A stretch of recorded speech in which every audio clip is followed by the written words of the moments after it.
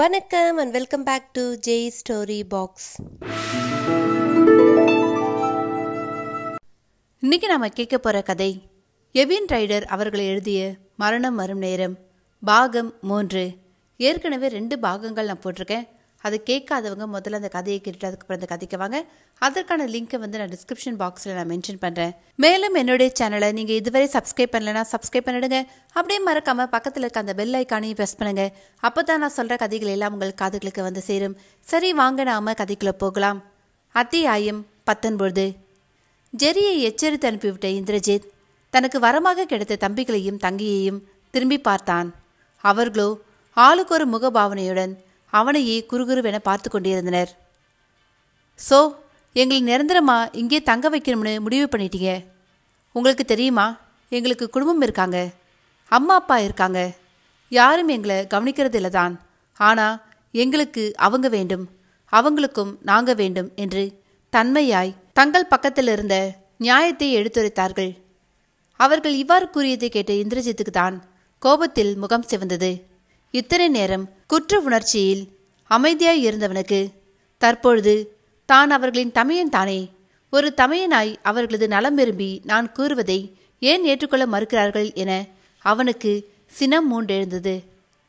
நான் சொல்றது உங்களுக்கு புரியலையா, இல்லை புரியாத மாதிரி நடிக்கிறீங்களா?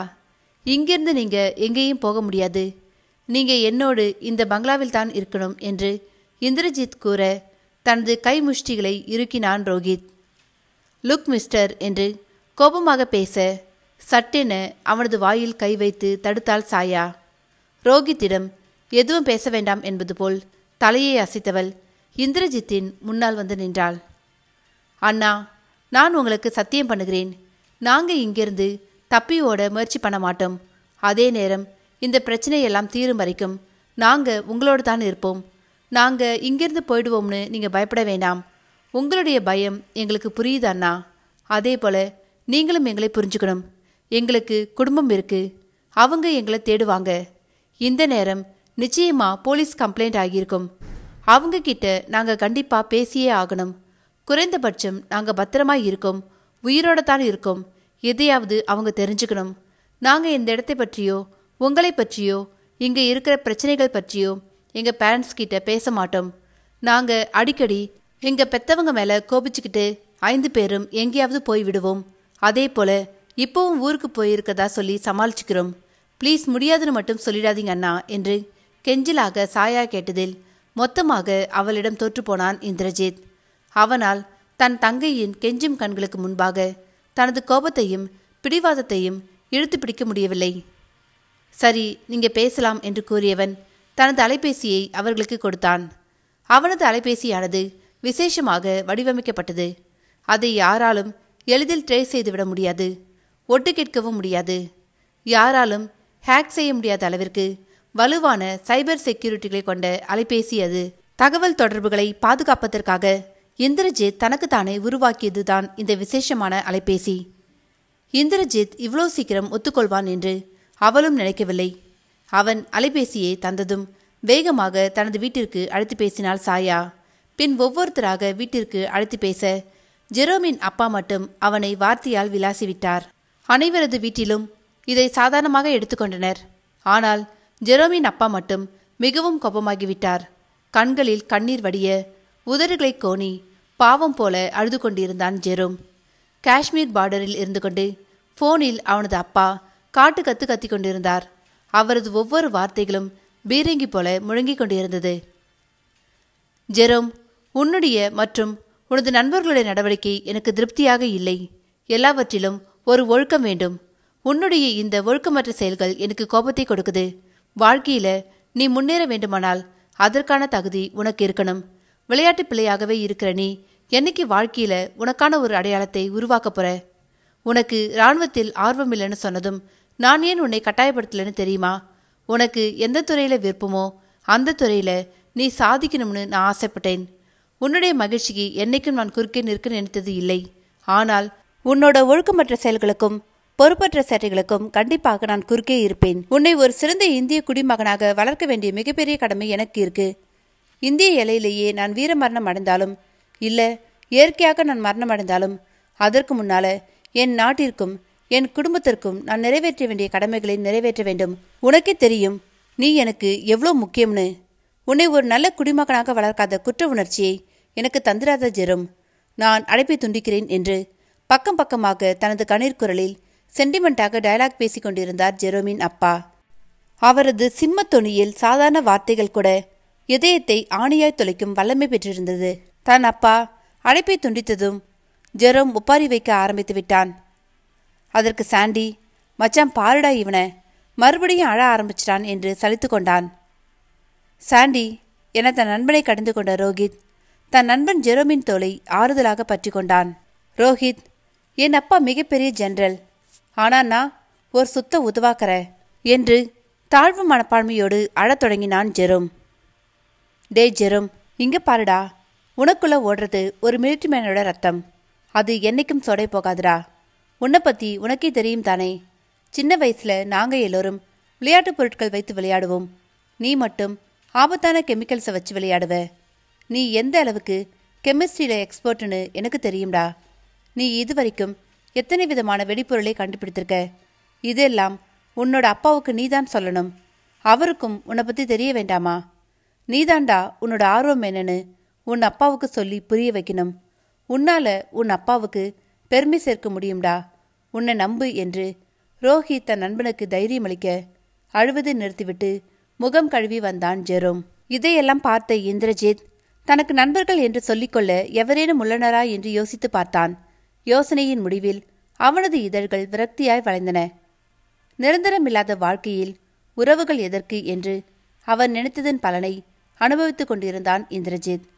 ஆனால் இனியும் இது தொடரப்போவதில்லை என்று நினைத்தவனாய் ஒரு முக்கியமான விஷயத்தை பற்றி பேசத் துவங்கினான். உங்களோட பேரண்ட்ஸ் இனி உங்களை தேட மாட்டாங்க. ஸோ நீங்கள் கவலைப்பட வேண்டிய அவசியமில்லை. இனி என்னோடு இருக்கிறதால உங்களுக்கு எந்த பிரச்சனையும் இல்லைன்னு நம்புறேன் என்று தான் சொல்ல வந்ததை கூறியவன் அறையை விட்டு வெளியேற திரும்பினான். அறையின் வாசலை திறக்க கதவின் கைப்பிடியில் கை வைக்கும் பொழுது, ஹலோ மிஸ்டர் கிட்னாப்பர் என்ற சாண்டியின் குரல் இந்திரஜித்தை தடுத்து நிறுத்தியது. இந்திரஜித் மெதுவாய் திரும்பி பார்க்க 5 பேரும் மார்பின் குறுக்கே கைகளை கட்டியவாறு அவனை கூர்மையாக பார்த்து கொண்டிருந்தனர். இங்க பாருங்க மிஸ்டர் கிட்னாப்பர், நாங்க உங்களோட பங்களாவில் இருக்க சம்மதிக்கிறோம். ஆனா எங்களுக்கு சில கண்டிஷன்ஸ் இருக்கு என்று சாண்டி கூற, மேலே சொல்லு என்பது போல் தலையை அசைத்தான் இந்திரஜித். இந்த பங்களாவோட சுற்றுச்சுவருக்குள் நாங்க எங்க வேண்டுமானாலும் போயிட்டு வருவோம். நாங்க விருப்பப்பட்டதை செய்வோம். ஆனா நீங்க எதுவும் சொல்லக்கூடாது. நாங்க கேட்குற எல்லாத்தையும் வாங்கி தரணும். Video games, books etcetera. இதுக்கெல்லாம் நீங்க ஓகே சொன்னா மட்டும்தான் இங்கே இருப்போம். இல்லனா நீங்க தூங்க போற நேரமா பார்த்து ஓடி போயிடுவோம் என்று மிரட்டும் தொனியில் கூறினான் சாண்டி. சாண்டியின் மிரட்டலில் அதிசயமாய் வாய்விட்டை சிரித்துவிட்டான் இந்திரஜித். நீங்க என்னோட தம்பிகள், உங்களுக்கு இல்லாத உரிமையா? இந்த வீட்டில் எனக்கு இருக்கிற அதே உரிமை உங்களுக்கும் இருக்கு என்று கூறிவிட்டு சென்றான் இந்திரஜித். இதையெல்லாம் கண்டு நண்பர்களுக்குத்தான் மகிழ்ச்சியோ மகிழ்ச்சி. ஆனால் இதையெல்லாம் கண்டு கொண்டிருந்த மரண ராட்சசனோ தான் இந்திரஜித்தை முழுமையாக ஆளப்போகும் நேரத்துக்காக கொலைவெறியுடன் காத்திருந்தான். அத்தியாயம் 20. 1 மாதம் கடந்தது.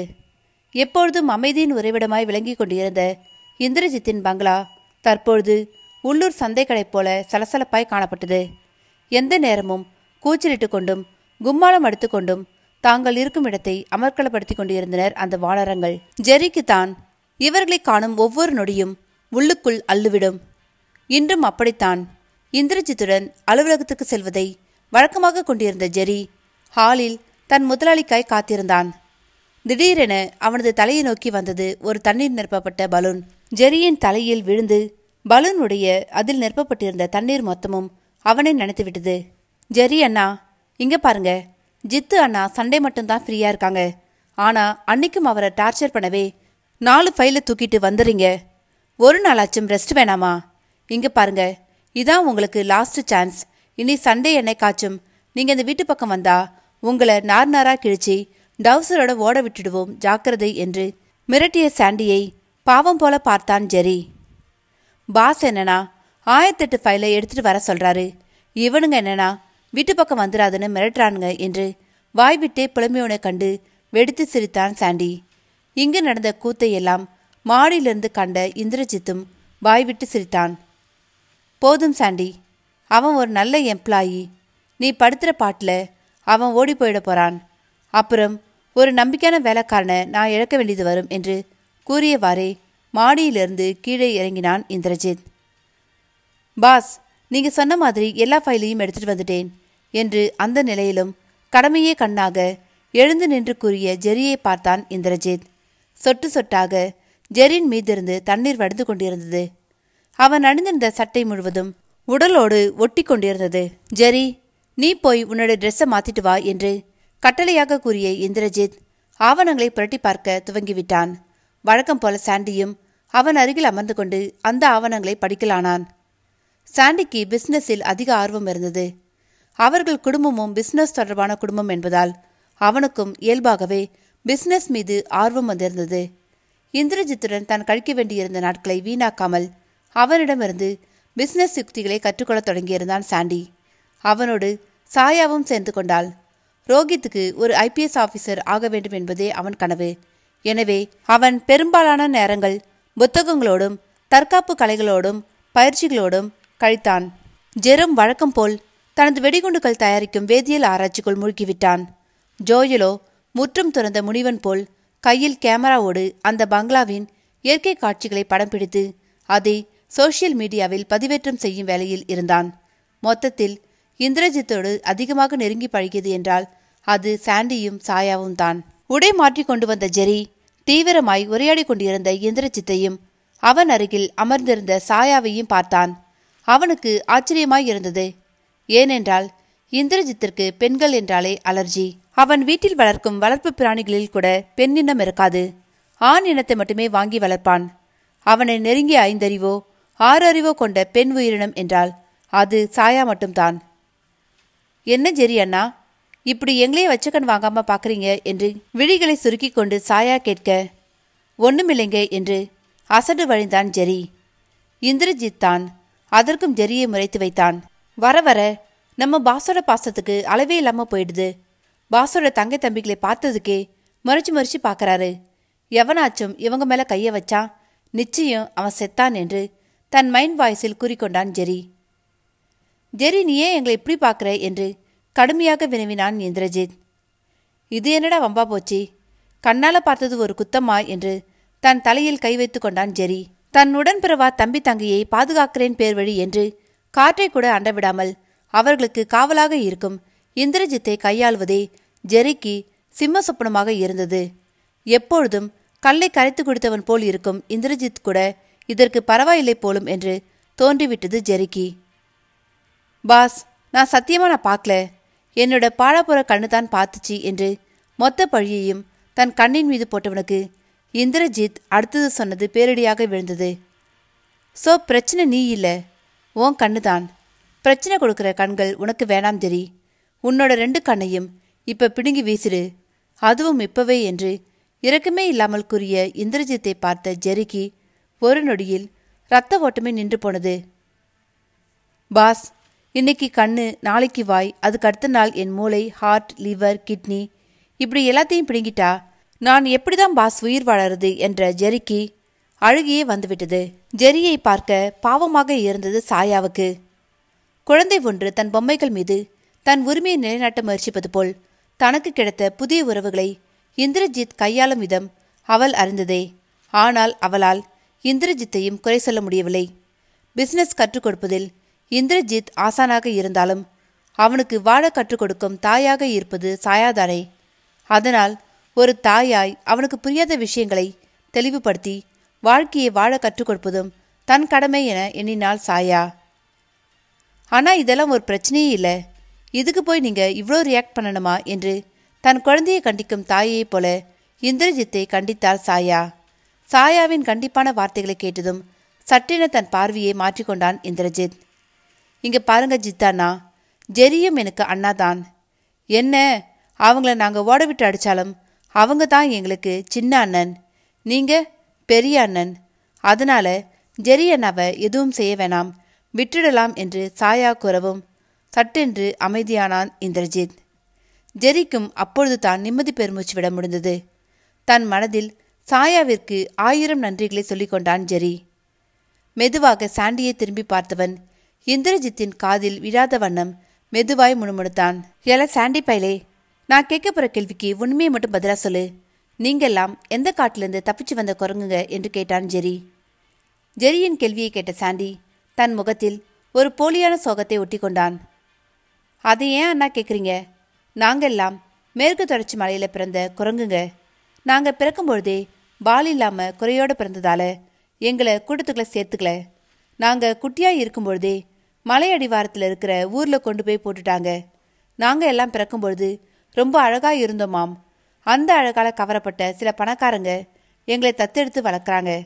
எப்போவாச்சு எங்களை பார்க்க வருவாங்க என்று தன் வாழ்க்கையின் சோக பக்கங்களை புரட்டிய அந்த புரளிகளின் மன்னனை அதிசயமாக பார்த்தான் ஜெரி. நீ எப்பொழுதுமே இப்படித்தானா, இல்லை என்கிட்ட மட்டும்தான் இப்படி பேசுவியா என்று ஜெரி சிரித்துக்கொண்டே கேட்க அவனது தொழில் கை போட்டு அமர்ந்தான் சாண்டி. ஜெரி அண்ணா, நாம வாழப்போகிற வாழ்க்கை ரொம்ப சின்னது. 6 சாவு 60 சாவுன்னு சொல்லி கேள்விப்பட்டிருக்கீங்களா? அது ரொம்பவே உண்மை. நம்மோட மரணம் எப்போ வரப்போகுதுன்னு நமக்கு தெரியாது. ஆனால் அது நம்மை தேடி வரும் வரைக்கும் நம்ம வாழ்க்கையை நாம் ஜாலியாக வாழ்ந்துடணும். இதுதான் எனது கொள்கை என்று கூறிய சாண்டியை ஆமோதிப்பது போல் புன்னகித்தவாறே தலையை ஆட்டினான் ஜெரி. ஆனால் தனக்கே தெரியாமல் இந்திரஜித்தினுள் அதுநாள் வரை அமைதியாய் உறங்கிக் கொண்டிருந்த மரண ராட்சசனை தட்டி எழுப்பிவிட்டான் சாண்டி. அதன் கொடிய விளைவுகளிலிருந்து தப்பி செல்லுமா நண்பர்கள் கூட்டம்? அத்தியாயம் 21. 6 சாவு 60 சாவு. நம்ம சாவு எப்போ நம்ம தேடி வரும்னு நமக்கு தெரியாது என்ற சாண்டியின் வார்த்தைகள் இந்திரஜித்தின் ஆழ்மனம் கேட்டுக்கொண்டிருந்தது. நான் உன்னோட மரணம், உன்னை தேடி வந்துட்டு இருக்கேன். உன்னோடு சேர்த்து உன் உறவுகளையும் அழிக்கப் போகிறேன் என்று ஜித்துவின் ஆழ்மனதினுள் ஒரு சத்தம் கேட்க கொஞ்சம் கொஞ்சமாய் அவனது விழிகள் சிவக்க துவங்கியது. லேப்டாப்பின் விசைகளை தட்டி கொண்டிருந்த அவனது விரல்கள் நடுக்கம் கண்டது. அத்தனை நாளும் அவனுக்குள் அமைதியாக உறங்கிக் கொண்டிருந்த மரண ராட்சசன் விழித்து கொண்டான். இந்திரஜித்தின் முகமாற்றத்தை யாரும் கவனிக்கவில்லை. கொஞ்சமாய் மனதளவில் மிருகமாக மாறிக்கொண்டிருந்தான் இந்திரஜித். தன் முன்னால் அமர்ந்து சிரித்து பேசிக் கொண்டிருந்தவர்களை கண்ட இந்திரஜித்துக்கு அவர்களை வேட்டையாட வேண்டுமென்ற வெறி எழுந்தது. கையில் இருந்த லேப்டாப்பை சுவரில் வீசி அடித்தவன் சோஃபாவிலிருந்து மெதுவாக எழுந்து நின்றான். லேப்டாப் கீழே உடைந்து சிதற அந்த சத்தத்தால் திடுக்கிட்ட அனைவரும் இந்திரஜித்தை பார்க்க அவனோ குரூரம் கொப்பளிக்கும் விழிகளோடு நின்றிருந்தான். விழிகளில் கொலைவெறியை தேக்கியவனாய் நின்றிருந்தவன் இந்திரஜித் அல்ல, அவனுக்குள் வாழும் ராட்சசன். சிரிக்கிறீங்களா? நான் இருக்கும் வரை எவனும் சந்தோஷமாக இருக்கக்கூடாது என்று வெறி பிடித்தவன் போல கத்தினான் இந்திரஜித். இந்திரஜித்தின் இந்த திடீர் ஆக்ரோஷத்தால் பீதி அடைந்தனர் அனைவரும். சாயா பயத்தில் சிலையாக நின்றிருந்தாள். தன் அன்பான அண்ணனின் இந்த அசுர அவதாரத்தை கண்டு முகம் வெளிரி போயிருந்தாள். அண்ணா என அவளுக்கே தெரியாமல் அவள் உதடுகள் முணுமுணுத்தன. அவளது கண்கள் கண்ட காட்சியை அவளால் நம்ப முடியவில்லை.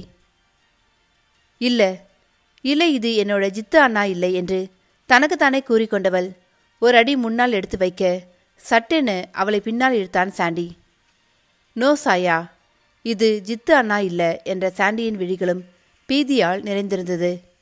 ஜெரியோ நடப்பது எதையும் அறிந்து கொள்ள முடியாதவனாக திகைத்து நின்றான். இந்திரஜித்தை இந்த அளவுக்கு கோபமாக இருந்து அவன் பார்த்ததே இல்லை. பிசினஸில் கோடிக்கணக்கான ரூபாய் நஷ்டம் ஏற்படும் போது கூட அவன் அமைதியாதான் இருப்பான். ஒரு நாளும் ஆக்ரோஷமாய் நடந்து கொண்டது இல்லை. Pass boss please calm down என்று இந்திரஜித்தை நெருங்கிய ஜெரியை இழுத்து தரையில் போட்டான் சாண்டி. ஜெரி அண்ணா, இது இந்திரஜித் இல்லை, இவன் ஒரு ராட்சசன் என்று தீவிரமான குரலில் சாண்டி கூற அவனை புரியாமல் பார்த்தான் ஜெரி. நேரத்தை கடத்தாமல் வெகு வேகமாக செயல்பட்டான் சாண்டி. முதல் வேலையாக தன் நண்பர்களுக்கு தகவல் சொல்லி அனுப்பினான். தகவலை பெற்ற ரோஹித்தும் ஜோயலும் தாங்கள் இருந்த இடத்திலிருந்து கிளம்பிவிட்டனர். நண்பர்களுக்கு தகவல் அனுப்பிய சாண்டி நிமிர்ந்து பார்க்க அவனது கண்கள் கண்ட காட்சியில் நோ என்று கத்தியவாறே சாயாவை தள்ளிவிட்டான் சாண்டி. சாயாவை தாக்க வந்த இந்திரஜித்தின் இறுகிய கை முஷ்டி சாண்டியின் தாடியை பதம் பார்த்துவிட்டது. வாயிலிருந்து ரத்தம் கொட்ட வலியில் துடித்துவிட்டான் சாண்டி. டேய், என்னை தடுக்க பார்க்குறியா இடியட்?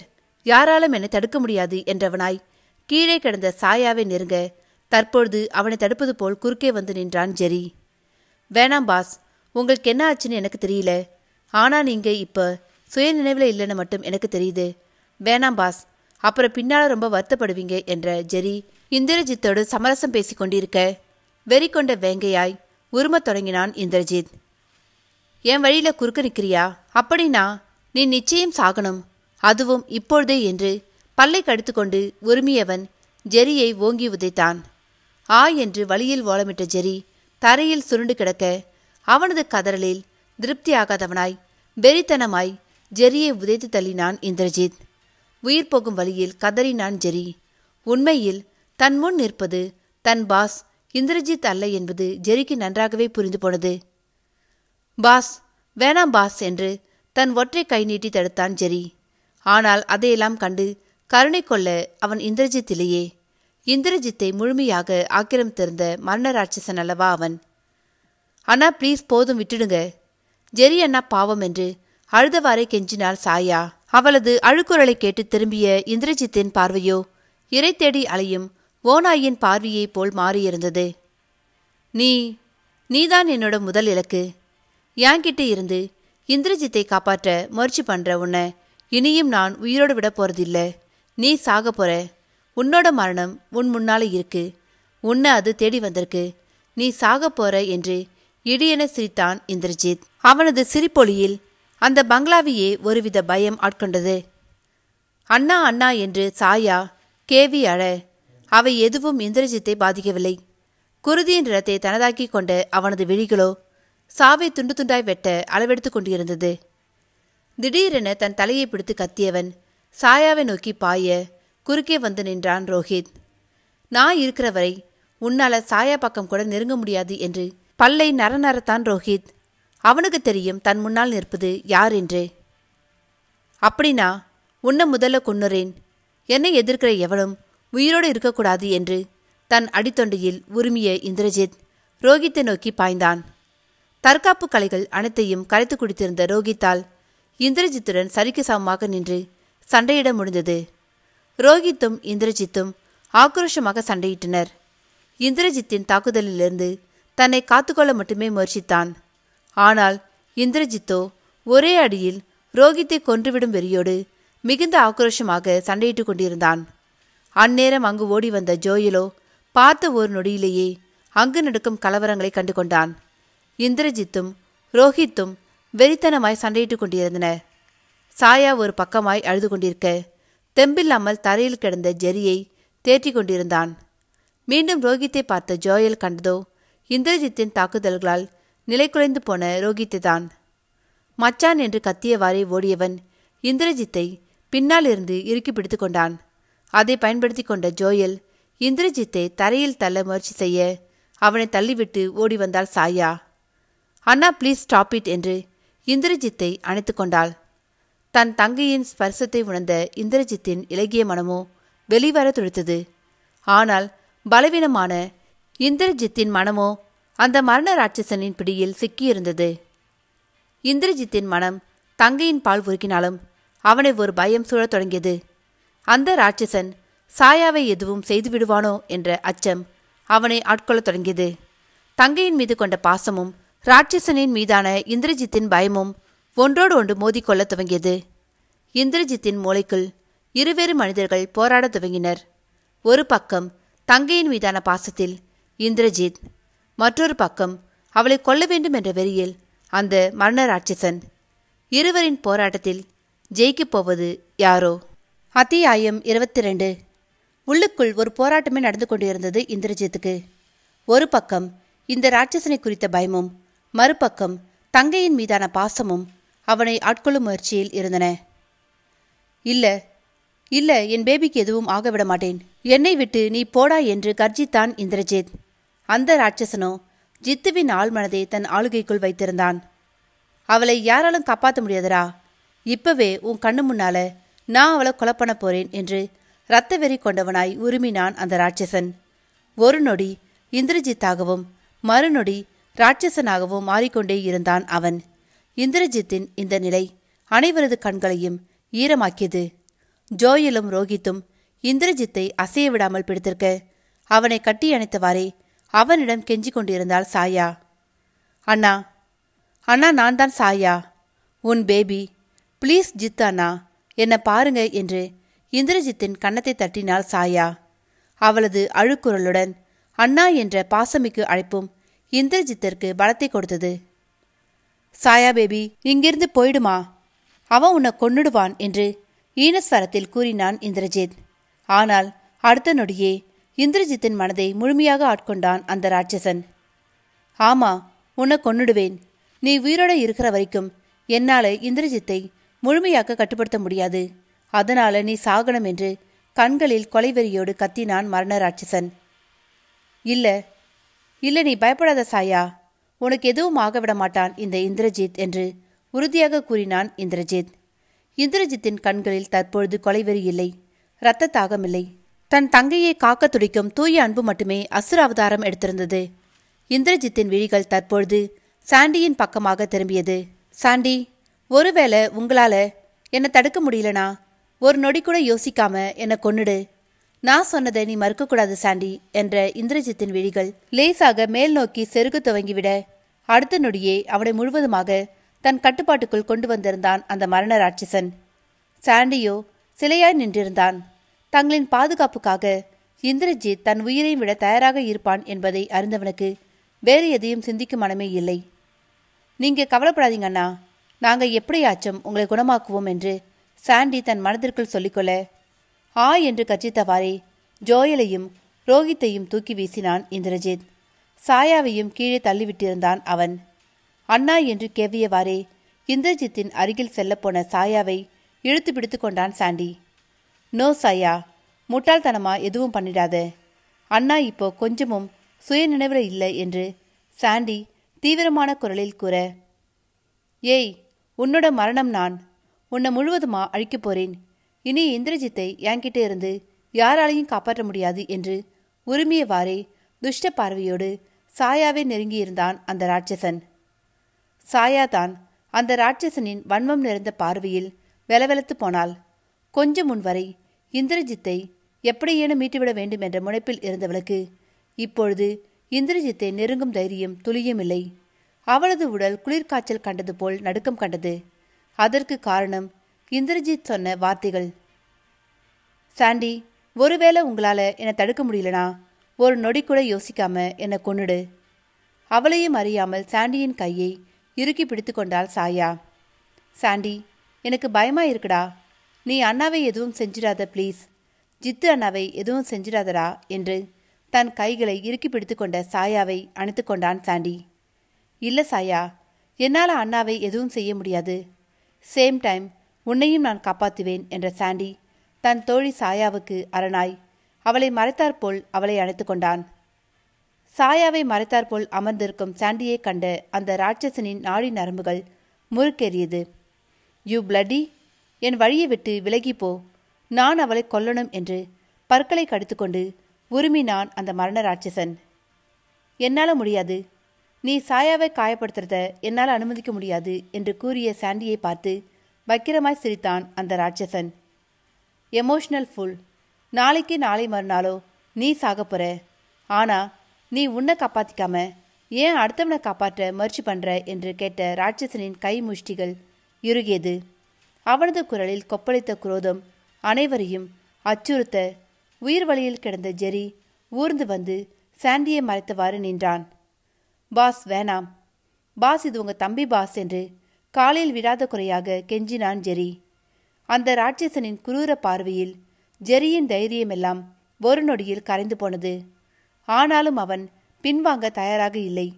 உயிரே போனாலும் சாயாவை காப்பாற்றுவேன் என்ற உறுதியோடு தன் கண்களை இறுக மூடிக்கொண்டான் ஜெரி. எனக்கு உறவுகள்னு யாருமில்லை. இந்த பணமும் செல்வாக்கும் உறவுகளும் நான் செத்த பின்னர் என்னோட வருமா? வராதில்ல.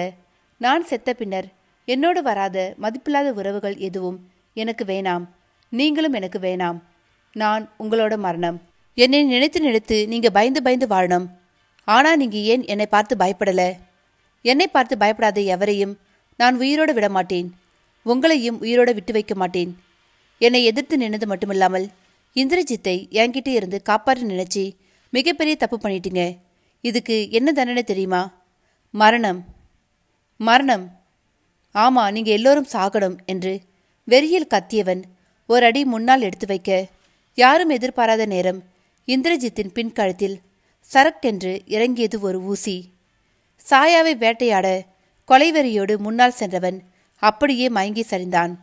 தூரத்தில் கையில் இன்ஜெக்ஷன் லாஞ்சரோடு நின்றிருந்தான் ஜெரோம்.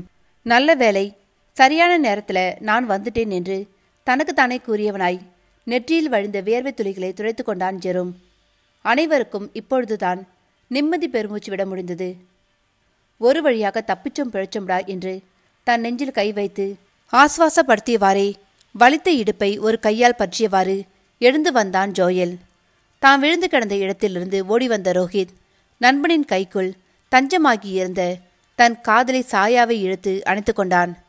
நடந்த கலவரங்களால் அவனுக்கு மூச்சு வாங்கியது. அவன் இன்னும் அதிர்ச்சியிலிருந்து வெளிவரவில்லை. பேபி, உனக்கு ஒன்றுமில்லடி என்று அழுது கொண்டிருந்த சாயாவை ஆறுதல் படுத்தியவனாய் அவளது நெற்றியில் முத்தமிட்டான் ரோஹித். ரோஹித் ரோஹித் என்னால் முடியலடா. அண்ணாவை இந்த நிலையில பார்க்குற தெம்பு எனக்கு இல்லை என்று தேம்பி தேம்பி அழுத சாயாவை தன் நெஞ்சோடு இறுக்கிக் கொண்டான் ரோஹித். அவனது கண்களிலும் கண்ணீர் துளித்திருந்தது. பழகியது சில மாதங்களே ஆயினும் அவர்களது உறவில் மலையளவாய் நேசம் துளித்திருந்தது. தன் அண்ணனின் நிலையை காண செய்யாமல் சாயா கண்ணீர் விட்டு கதறிக்கொண்டிருக்க, அவளது நண்பர்களோ இரத்தத்தில் இரத்த கண்ணீர் வடித்து கொண்டிருந்தனர். எழக்கூட சக்தி இல்லாமல் தரையில் கிடந்த ஜெரியை தூக்கிய ஜோயல் அவனை சோஃபாவில் படுக்க வைத்து தண்ணீர் குடிக்க செய்தான். ஜெரோ மட்டும் மயங்கி கிடந்த இந்திரஜித்தை நோக்கி சென்றான். இந்திரஜித்தின் இமைகளை விலக்கி கண்மணியை பார்த்தவன் அதை கண்டு திருப்தியுற்றவனாய் தன் நண்பர்களின் பக்கமாய் திரும்பினான். காய்ஸ், அண்ணாவுக்கு நான் கொடுத்திருக்கிற மயக்க மருந்து வெறும் 3 மணி நேரத்துக்கு மட்டும்தான் தாக்குப்பிடிக்கும். அதுக்கப்புறம் அவர் கண் விழிச்சிடுவாரு என்று கூறினான் ஜெரோம். அவன் குரலில் அடுத்து ஏதாவது செய்ய வேண்டும் என்ற பதட்டம் நிறைந்திருந்தது. சாண்டியும் ஜோயலும் ரோஹித்தை திரும்பி பார்க்க, அவனும் சாயாவை விலக்கி அமர்த்திவிட்டு எழுந்து நின்றான். எனக்கு வலது கால் என்று ரோஹித் சொல்ல, எனக்கு இடது கால் என்று கூறினான் ஜோயல். சரி, நான் ஒரு கையை பிடிக்கிறேன் என்றவனாய் தன் சட்டையின் கையை மடக்கிவிட்டான் சாண்டி. தற்பொழுது அனைவரது பார்வையும் வெற்றியாய் நின்றிருந்த ஜெரோமை நோக்கி திரும்பியது. சரி சரி, மிச்சமாக இருக்கிற கையை நான் பிடிச்சிக்கிறேன் என்று ஜெரோம் கூறியதும் 4 பேரும் இந்திரஜித்தை தூக்கி கொண்டு அவனது அறைக்கு சென்றனர். மருத்துவரை வரவழைத்து ஜெரிக்கு சிகிச்சை அளிக்க வைத்தார் சாயா. 1 மணி நேரம் கழியவே ஜெரியை ஒரு அறையில் ஓய்வெடுக்க வைத்துவிட்டு நேராக இந்திரஜித்தின் அறைக்கு சென்றவளுக்கு காத்திருந்தது ஒரு அதிர்ச்சி. அங்கே இந்திரஜித்தை நெளியக்கூட முடியாத அளவிற்கு படுக்கையில் இறுக்கமாக கட்டி வைத்திருந்தனர் 4வரும். 4வரின் முகத்திலும் சிந்தனை ரேகைகள் படர்ந்திருந்தன. ஆனால் அது எதையும் சாயா கவனிக்கவில்லை. இந்திரஜித்தை கட்டிலோடு கட்டி வைத்திருப்பதை கண்டதுமே கண்மண் தெரியாத அளவிற்கு கோபம் வந்துவிட்டது அவளுக்கு. எதுக்குடா அண்ணாவை இப்படி கட்டி வச்சிருக்கீங்க, அறிவிற்காடா உங்களுக்கு என்று காய்ச்சி மூச்சென்று கத்தியவளின் சத்தத்தால் தன் ஒரு விரலால் காதை குழைந்தான் சாண்டி. ஏ லூசு, வாய மூடுடி, சும்மா என்ன ஏதுன்னு கேட்காம கத்துவியா என்று ரோஹித் சற்று எரிச்சலாக கூற, அவனை பார்த்து தன் உதறி சுழித்து கொண்டாள் சாயா. இந்த வெட்டி வீராப்பு கொண்டு குறைச்சல் இல்லை என்று முணுமுணுத்தவனாய் சாயாவின் அருகில் வந்தான் ரோஹித். இங்கே பாரு சாயா, அண்ணா கண் விழிக்கும் பொழுது என்ன மனநிலையில் இருப்பாங்கன்னு யாருக்கு தெரியும்? அதான் இந்த ஏற்பாடு, மற்றபடி வேறு எதுவும் இல்லை, ரொம்ப யோசிக்காத என்று ரோஹித் சொல்ல, இந்திரஜித்தை நோக்கி தன் பார்வையை திருப்பினாள் சாயா. அங்கே வேரோடு பிடுங்கி எறியப்பட்ட மரமாய் படுத்து கிடந்தான். அவன் உதடுகள் லேசாய் அசைந்து கொண்டிருக்க, அவன் ஆழ்மனமோ அவனது 11 வயதை நோக்கி பயணித்து கொண்டிருந்தது. அத்தியாயம் 23. கன்னத்தில் கையை வைத்தவாறு இந்திரஜித்தின் அருகிலேயே அமர்ந்திருந்தாள் சாயா. அவன் கண் விழிப்பான் என காத்திருந்து சலித்து போன சாண்டி இந்திரஜித்தின் அருகில் படுத்து உறங்கியே விட்டான். ஜெரோ மட்டும் கடிகாரத்தையும் இந்திரஜித்தையும் மாறி மாறி பார்த்து கொண்டிருந்தான். டே மச்சான், 3 மணி நேரம் ஆச்சுடா, அண்ணா ஏன் இன்னும் கண்ண திறக்கலை என்று பொறுமையற்றவனாய் கேட்டான் ரோஹித். கொஞ்ச நேரம் முன்ன பின்ன ஆகத்தான் செய்யும் என்று தன் நண்பனை சமாதானம் செய்தான் ஜெரோம். உள்ளுக்குள் அவனுக்கும் பயமாக இருந்தது. இந்திரஜித்துக்கு ஏதாவது ஒன்று என்றால் தங்களது உயிர் நண்பன் என்று கூட பாராமல் அவனை குனிய வைத்து கும்மி விடுவர் அனைவரும். அனைவரையும் 3 மணி நேரங்களாய் தவிக்க விட்ட பின்னரே கண்களை திறந்தான் இந்திரஜித். மெல்லமாய் அவன் கண்களை திறக்க பிறந்த குழந்தையை அனைவரும் உற்று உற்று பார்ப்பது போல் ஜெரி உள்ளிட்ட 6 பேரும் இந்திரஜித்தை குறுகுறுவென்று பார்த்து கொண்டிருந்தனர். அண்ணா என்று கமறிய குரலில் முதலில் அவனை அழைத்தது சாயாதான். தன் தங்கையின் உயிரை உருக்கும் குரலில் இந்திரஜித்தின் கண்கள் கலங்கியது. அவன் விழிகளில் வெளிப்பட்ட உணர்ச்சிகளை வைத்தே தங்கள் முன் இருப்பது தங்கள் அண்ணா இந்திரஜித் தான் என்பதை உறுதி செய்தனர் அனைவரும். தன்னையே ஆர்வமாய் பார்த்து கொண்டிருந்தவர்களை சங்கடமாய் பார்த்தான் இந்திரஜித். தான் ஏதோ பூமிக்கு பாரமாக இருப்பது போல் தோன்றியது அவனுக்கு. தன்னால் எத்தனை பேருக்கு கஷ்டங்கள் என்று நினைத்தவனுக்கு தன் மீதே வெறுப்பு தோன்றியது. ஆனா இங்க பாருங்க, இப்போ உங்களுக்கு எந்த பிரச்சனையும் இல்லை, நீங்க நல்லாதான் இருக்கீங்க என்று கூறினான் சாண்டி. தற்போது இந்திரஜித் என்ன மனநிலையில் இருப்பான் என்பதை அவனால் நன்றாகவே யூகிக்க முடிந்தது. இரத்த பந்தமில்லாத உறவுகளின் அக்கறையை கண்ட இந்திரஜித்தின் குற்ற உணர்ச்சி அவனை கொல்லாமல் கொன்றது. கொஞ்சம் கொஞ்சமாக குற்ற உணர்ச்சியில் சாவதை விட ஒரேடைய செத்துவிட்டால் என்னவென்று தோன்றியது இந்திரஜித்துக்கு. சாரிடா என்று குற்ற உணர்ச்சி நிறைந்த கண்களோடு கூறியவனை தாவி அணைத்து கொண்டான் சாண்டி. அண்ணா, அப்படியெல்லாம் சொல்லாதீங்க. நாங்க உங்களை எங்க சொந்த அண்ணாவாக தான் பார்க்கிறோம். இப்படி சாரி சொல்லி எங்களை அந்நியப்படுத்தாதீங்க என்று உரிமையுடன் கூறி தன் உடன்பிறவா அண்ணாவை அணைத்து கொண்டான் சாண்டி. அவனைத் தொடர்ந்து ஜெரோமும் ஜோயிலும் கூட இந்திரஜித்தின் அருகில் வந்து அமர்ந்து கொண்டனர். சாயா இந்திரஜித்தின் கையை பற்றியிருக்க அவளை தன் தோளில் சாய வைத்திருந்தான் ரோஹித். ஜெரியோ தன் முதலாளி மீதான பயத்திலும் மரியாதையாலும் அமைதியாய் நின்றிருந்தான். இந்திரஜித்தின் வீட்டினுள் பாதுகாவலருக்கு அனுமதி இல்லை என்பதால் நடந்த கலவரங்கள் எதுவும் கார்ட்ஸுக்கு தெரிந்திருக்கவில்லை. தன்னை அவர்கள் புரிந்து கொண்டார்கள் என்பதை நினைத்து இந்திரஜித் ஒரு பக்கம் மகிழ்ச்சியாக இருந்தாலும் மற்றொரு பக்கம் தனது நிலை குறித்து சொல்ல முடியாத அளவிற்கு வேதனை அடைந்தான். தம்பிகளின் அணைப்பில் அவனது மனம் கொஞ்சம் இலகுவானதாக உணர்ந்தான். இப்பொழுதுதான் அனைவரும் கொஞ்சம் நிம்மதியாக இருந்தனர். ரோஹித் மட்டும் ஏதோ சிந்தனையில் ஆழ்ந்திருந்தான். ஜித்து அண்ணா என்று ரோஹித் இந்திரஜித்தை அழைக்க தன் ஓர பார்வையை ரோஹித்தை நோக்கி திருப்பினான் இந்திரஜித். சொல்லு ரோஹித் என்று தயக்கமாகவே வினவினான் இந்திரஜித். அவனுக்கு ரோஹித் தன்னிடம் எதை பற்றி கேட்கப் போகிறானோ என்று பதட்டமாக இருந்தது. உங்களுக்கு இருக்கிற இந்த பர்சனாலிட்டி டிஸார்டர் எப்படி வந்துச்சானா?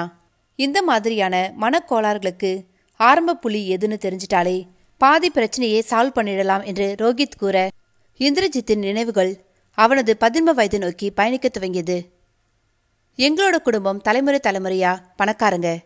நாங்க வேலையே செய்யாமல் இருந்தாலும் வருமானம் வந்து கொண்டே இருக்கும். அந்த அளவுக்கு பல தொழில் எங்கள் கைவசம் இருந்தது.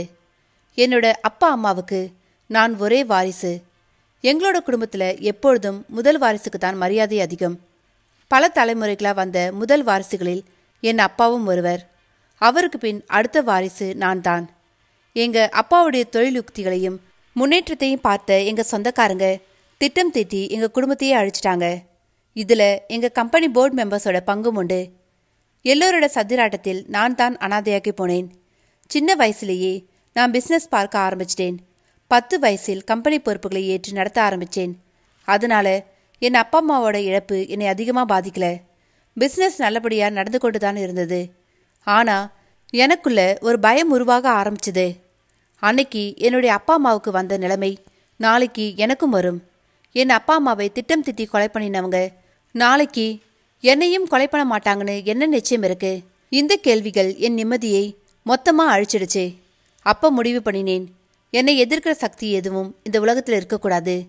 என் அம்மா அப்பா சாவுக்கு காரணமான அத்தனை பேரையும் அணுவாய் துடிக்க வைக்க எண்ணினேன். ஆனாலும் என்னோட பயம் தீரல. கண்ணில் பார்க்குற எல்லோரையும் சந்தேகப்பட ஆரம்பித்தேன். எவர் மீதும் நம்பிக்கை இல்லாமல் போயிற்று. எப்போ யார் என்னை கொலை பண்ணுவாங்கன்னு பயந்துக்கிட்டே வாழ ஆரம்பித்தேன். அந்த பயம் என் மனசுக்குள்ள ஆழமான பாதிப்புகளை ஏற்படுத்தியது. கடைசியில் மரணத்தை நினைத்து பயப்பட ஆரம்பித்தேன். பிஸ்னஸ் வட்டாரத்தில் எனக்கு இருக்கிற எதிரிகள் ரொம்ப அதிகம். என்னைக்கு இல்லைனாலும் என்னைக்காவது ஒரு நாள் அவங்க என்னை கொன்னுடுவானுங்க. ஆனால் எனக்கு சாக விருப்பம் இல்லை. சாவு எனக்கு வரக்கூடாதுன்னு நினைச்சேன். ஆனால் அந்த மரணத்தை விரட்ட வழி எனக்கு தெரியல. கடைசியில் அந்த மரண பயமே என்னை ஆள ஆரம்பித்தது. என்னால் சாப்பிட முடியல, நிம்மதியாக தூங்க முடியல. கண்ணை மூடினாலே என்னை யாராவது கொலை பண்ணிடுவாங்களோன்னு பயம் வரும். என் வாழ்க்கையே நரகமாக மாறிடுச்சு. எனக்குள் இருந்த பயம் கொஞ்சம் கொஞ்சமாக அசுர அவதாரம் எடுத்து ஒரு ராட்சசனா உருமாறியது. அந்த ராட்சசன் உயிர் வாழ பயமேனும். என்னோட பயத்தை வச்சுதான் அவன் உயிர் வாழ்கிறான். அவனோட சக்திகள் அதிகரிக்கணும்னா என்னோட பயம் மட்டுமல்ல, மற்றவங்களோட பயம் அவனுக்கு வேண்டும்.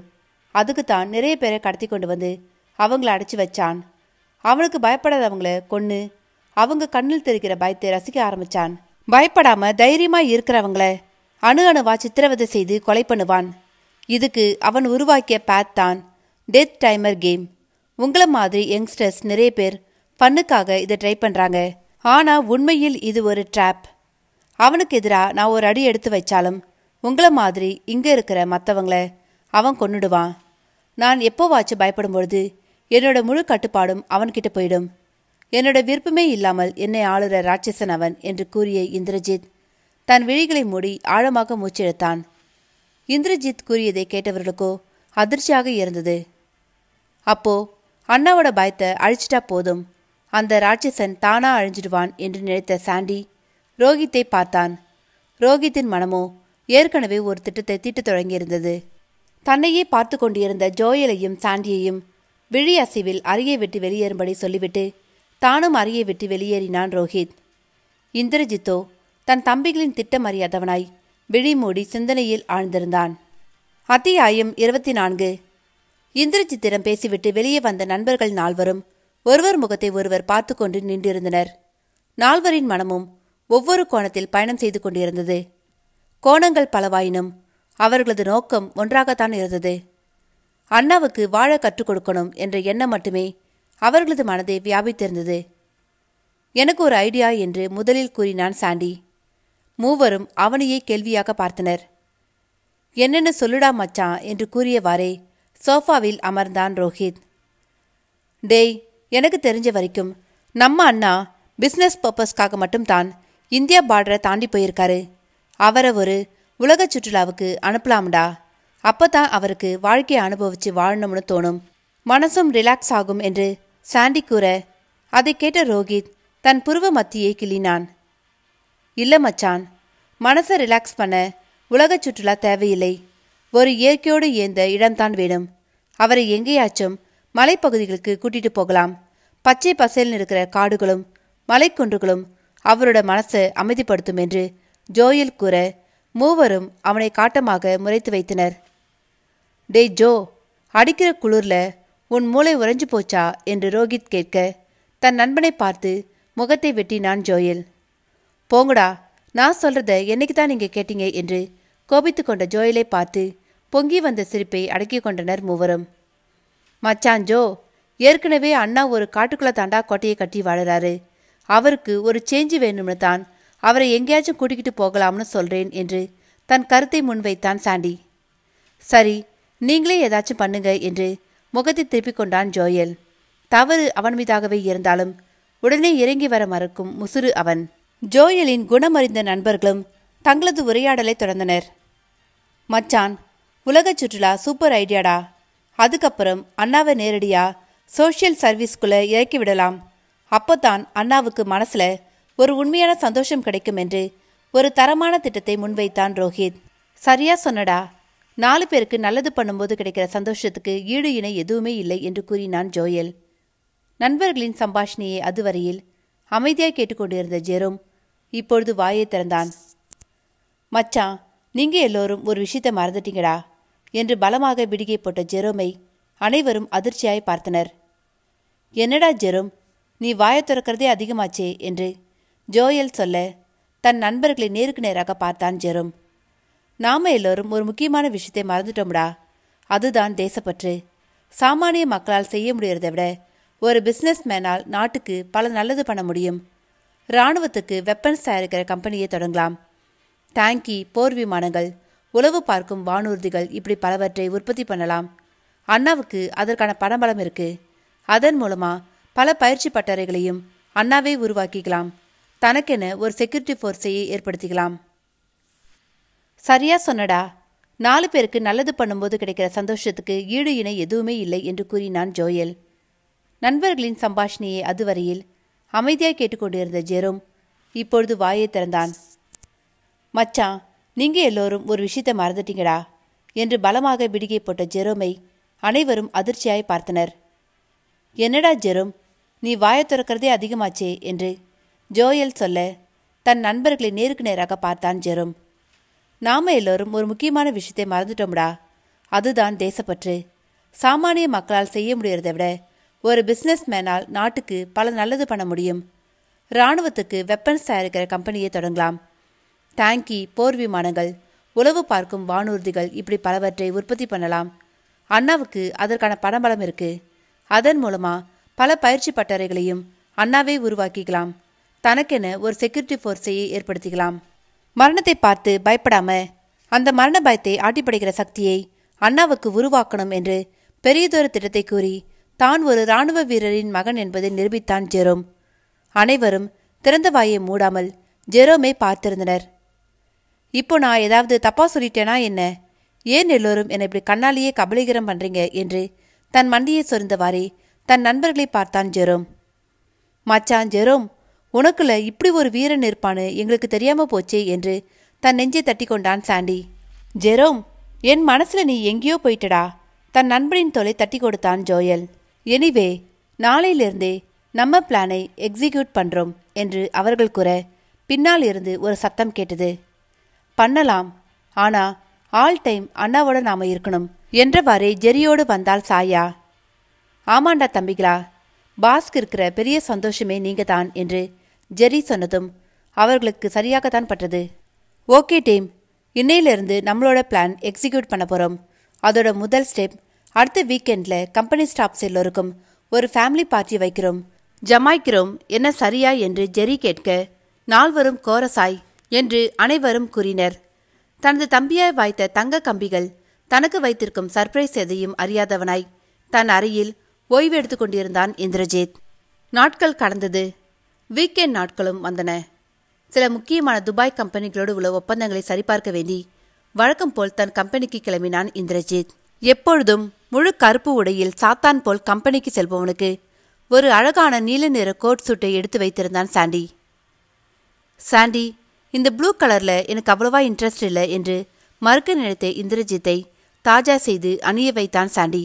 அண்ணா, இந்த மாதிரி சூப்பரா ட்ரெஸ் போட்டாதான் 4 பொண்ணுங்க உங்களை சுத்தி சுத்தி வந்து காதலிப்பாங்க என்று கூறிய சாண்டியை புரியாமல் பார்த்தான் அந்த 6 அடி ஆண்மகன். வளர்க்கும் செல்ல பிராணிகள் கூட ஆண் இனமாகத்தான் இருக்க வேண்டும் என்று நினைக்கும் இந்திரஜித்துக்கு ஆண்களின் மனதில் தோன்றும் காதல் எல்லாம் எட்டாக்கடியே. சாண்டி வேகமாய் அங்கிருந்து சென்றுவிட, காதலிப்பாங்களா, அப்படின்னா என்ன என்று தனக்குத்தானே கேட்டுக்கொண்டான் இந்திரஜித். பேசாமல் கூகுள் பண்ணி பார்க்கலாமா என்று நினைத்தவன் கம்பெனிக்கு செல்ல நேரமாவதை உணர்ந்து அங்கிருந்து நகர்ந்தான்.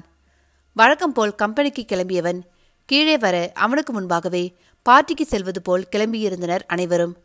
கீழே வந்த இந்திரஜித் அனைவரும் எங்கேயோ செல்ல கிளம்பியிருப்பதை பார்த்ததும் ஒரு நொடி ஷாக்கானான். யூ நாட்டி கைஸ், எல்லோரும் வீட்டிலே பார்ட்டி பண்ண போறீங்களா என்ன என்று கேட்க அனைவரும் எந்த பதிலையும் சொல்லாமல் இந்திரஜித்தின் நியூ லுக்கை ரசித்துக் கொண்டிருந்தனர். ஹேய், நான் உங்களை தான் கேட்குறேன். நீங்கள் பார்ட்டி பண்ணுறது எனக்கு எந்த பிரச்சனையும் இல்லை. பட் பார்ட்டி டைம் நான் இங்கே இருக்க மாட்டேன். எனிவே, பார்ட்டியில் ஜாலியாக இருங்க. நான் உங்களை டின்னரில் மீட் பண்ணுறேன் என்று கூறியவனாய் வாசல் பக்கம் நடந்தான் இந்திரஜித். அண்ணா, இன்னைக்கு நாங்களும் உங்களோட கம்பெனிக்கு வரோம் என்று சாயா கூற இந்திரஜித்தின் கால்கள் சட்டென நின்றது. என்ன சொன்ன என்று தான் சரியாகத்தான் கேட்டோமா என்று உறுதிப்படுத்திக் கொள்ள மீண்டும் கேட்டான் இந்திரஜித். ஆமா அண்ணா, நாங்களும் உங்களோட கம்பெனிக்கு வரோம். இன்னைக்கு நீங்க உங்களோட எம்ப்ளாயீஸ்க்கு எங்களை அறிமுகப்படுத்தி வைக்கணும் என்று கூறியவாறே இந்திரஜித்தை தாண்டி சென்ற ஜோயல் போய் காரின் முன் சீட்டில் அமர்ந்து கொண்டான். விடாக்கண்டனான ஜோயலின் பிடிவாதம் அறிந்த இந்திரஜித் சாண்டியை பாவமாக பார்த்தான். இப்படி இன்னசென்டா லுக் விட்டா நாங்கள் உருகிறோமா என்று வாய்க்குள் முணுமுணுத்த சாண்டி தனது கோட்டை எடுத்து தன் தோளில் போட்டுக்கொண்டவனாய் காரின் பின் சீட்டில் அமர அங்கு ஏற்கனவே காரின் டிரைவர் சீட்டில் அமர்ந்து கொண்டிருந்தான் ஜெரி. இவர்களது பிடிவாதம் கண்ட இந்திரஜித்துக்கு தான் பயமாக இருந்தது. நிச்சயம் அவனது பங்களாவை விட்டு எவரும் வெளியே செல்ல அனுமதிக்க மாட்டான் அந்த ராட்சசன். இந்த நிலையில் தன் தம்பி தங்கைகளின் பிடிவாதம் அவனுக்கு பெரும் தலைவலியை கொடுத்தது. அவனது எண்ண ஓட்டங்களை அறிந்தவனாய் இந்திரஜித்தின் தோளில் கையை வைத்தான் ரோஹித். மச்சான், என்ன பிரச்சனை வந்தாலும் பார்த்துக்கலாம், நாங்கள் எப்பொழுதும் உங்களோடு தான் இருப்போம் என்று ரோஹித் கூறிய வார்த்தைகளால் கலங்கி போய் நின்ற இந்திரஜித்தின் மனதில் 1000 யானைகளின் சக்தியை கொடுத்தது. ஆமா அண்ணா, ஏதாவது பிரச்சனைனா அன்னைக்கு மாதிரியே உங்களுக்கு மயக்க மருந்து கொடுக்க இன்ஜெக்ஷன் லான்ச்சர், குளோரோஃபார்ம் எல்லாத்தையும் எடுத்து வச்சிருக்கேன் அண்ணா என்று கூறிய ஜெரோமை பார்த்து சிரித்து விட்டான் இந்திரஜித்.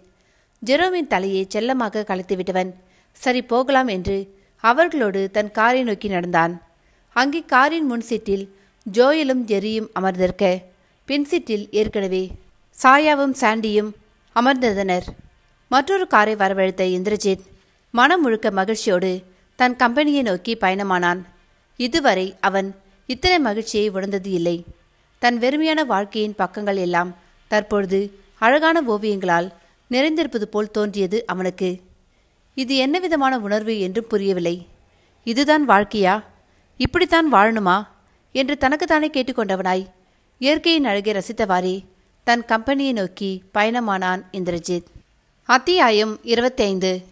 இந்திரஜித்தின் கார் அவனது கம்பெனிக்குள் நுழைந்தது. எப்பொழுதும் காலில் சக்கரம் கட்டிக்கொண்டு சுற்றித் தெரியும் மனிதர்களால் நிரம்பி வழியும் அந்த வணிக வளாகம் அன்று திருவிழா கோலம் பூண்டிருந்தது. இது தன்னுடைய கம்பெனி தானா என்று ஒரு நிமிடம் ஆச்சரியப்பட்டு போனான் இந்திரஜித். புதிதாய் வெளி உலகை காணும் குழந்தை ஒன்று மக்கள் கூட்டத்தை அதிசயித்து பார்ப்பது போல பார்த்து கொண்டிருந்தான் அவன். கார் நின்றதும் அவனது பாடிகார்டு வேகமாக வந்து காரை திறந்தார்கள். வழக்கம் போல் ஆளுமையும் கம்பீரமுமாய் வந்திறங்கிய இந்திரஜித்தை கண்ணியரின் கண்கள் கவனமாய் அளவெடுத்து கொண்டிருக்க அந்த மோக பார்வையின் அர்த்தம் அறியாதவனாய் ஒரு மெல்லிய புன்னகையோடு லிப்டுக்குள் நுழைந்தான் இந்திரஜித். அவனைத் தொடர்ந்து அனைவரும் லிப்டினில் ஏறினர். சாண்டி மட்டும் இந்திரஜித்தை பெருமை பொங்க விழிகளோடு பார்த்து கொண்டிருந்தான். சாண்டியின் பார்வையை இந்திரஜித்தும் கவனித்து விட்டான். சாண்டி, ஏன் இப்படி அதிசயமா பார்க்குற என்று லேசான புன்னகையுடன் கேட்டான் இந்திரஜித். அண்ணா, நீங்கள் ரொம்ப ஹேண்ட்ஸம்.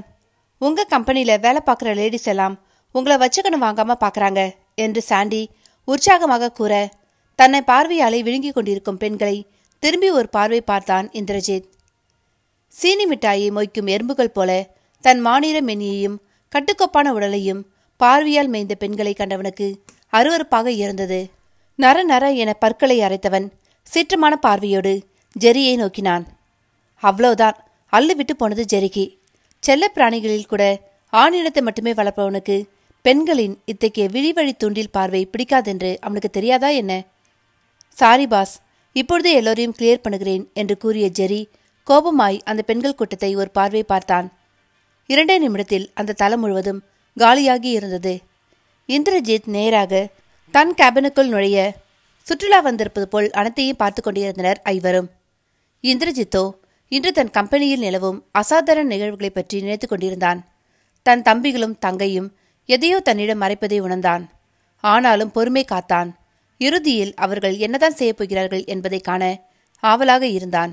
தன் மேஜையில் மலைப்போல் குவிந்து கிடந்த ஆவணங்கள் ஒவ்வொன்றையும் எடுத்து சரிபார்க்க துவங்கினான். வேலைகளில் தன்னை புகுத்தி கொண்டவனுக்கு நேரம் போனது தெரியவில்லை. சரியாக 11 மணி ஆகியிருந்தது. அப்பொழுது இந்திரஜித்தின் அரை கதவை திறந்து கொண்டு திடுதிடுவென ஓடி வந்தான் சாண்டி. அண்ணா, அந்த ஃபைலை எல்லாம் அப்படியே போட்டுட்டு என்னோடு வாங்க என்று இந்திரஜித்தின் கையை பற்றி வாசல் பக்கமாய் அவனை இழுத்து கொண்டு சென்றான் சாண்டி.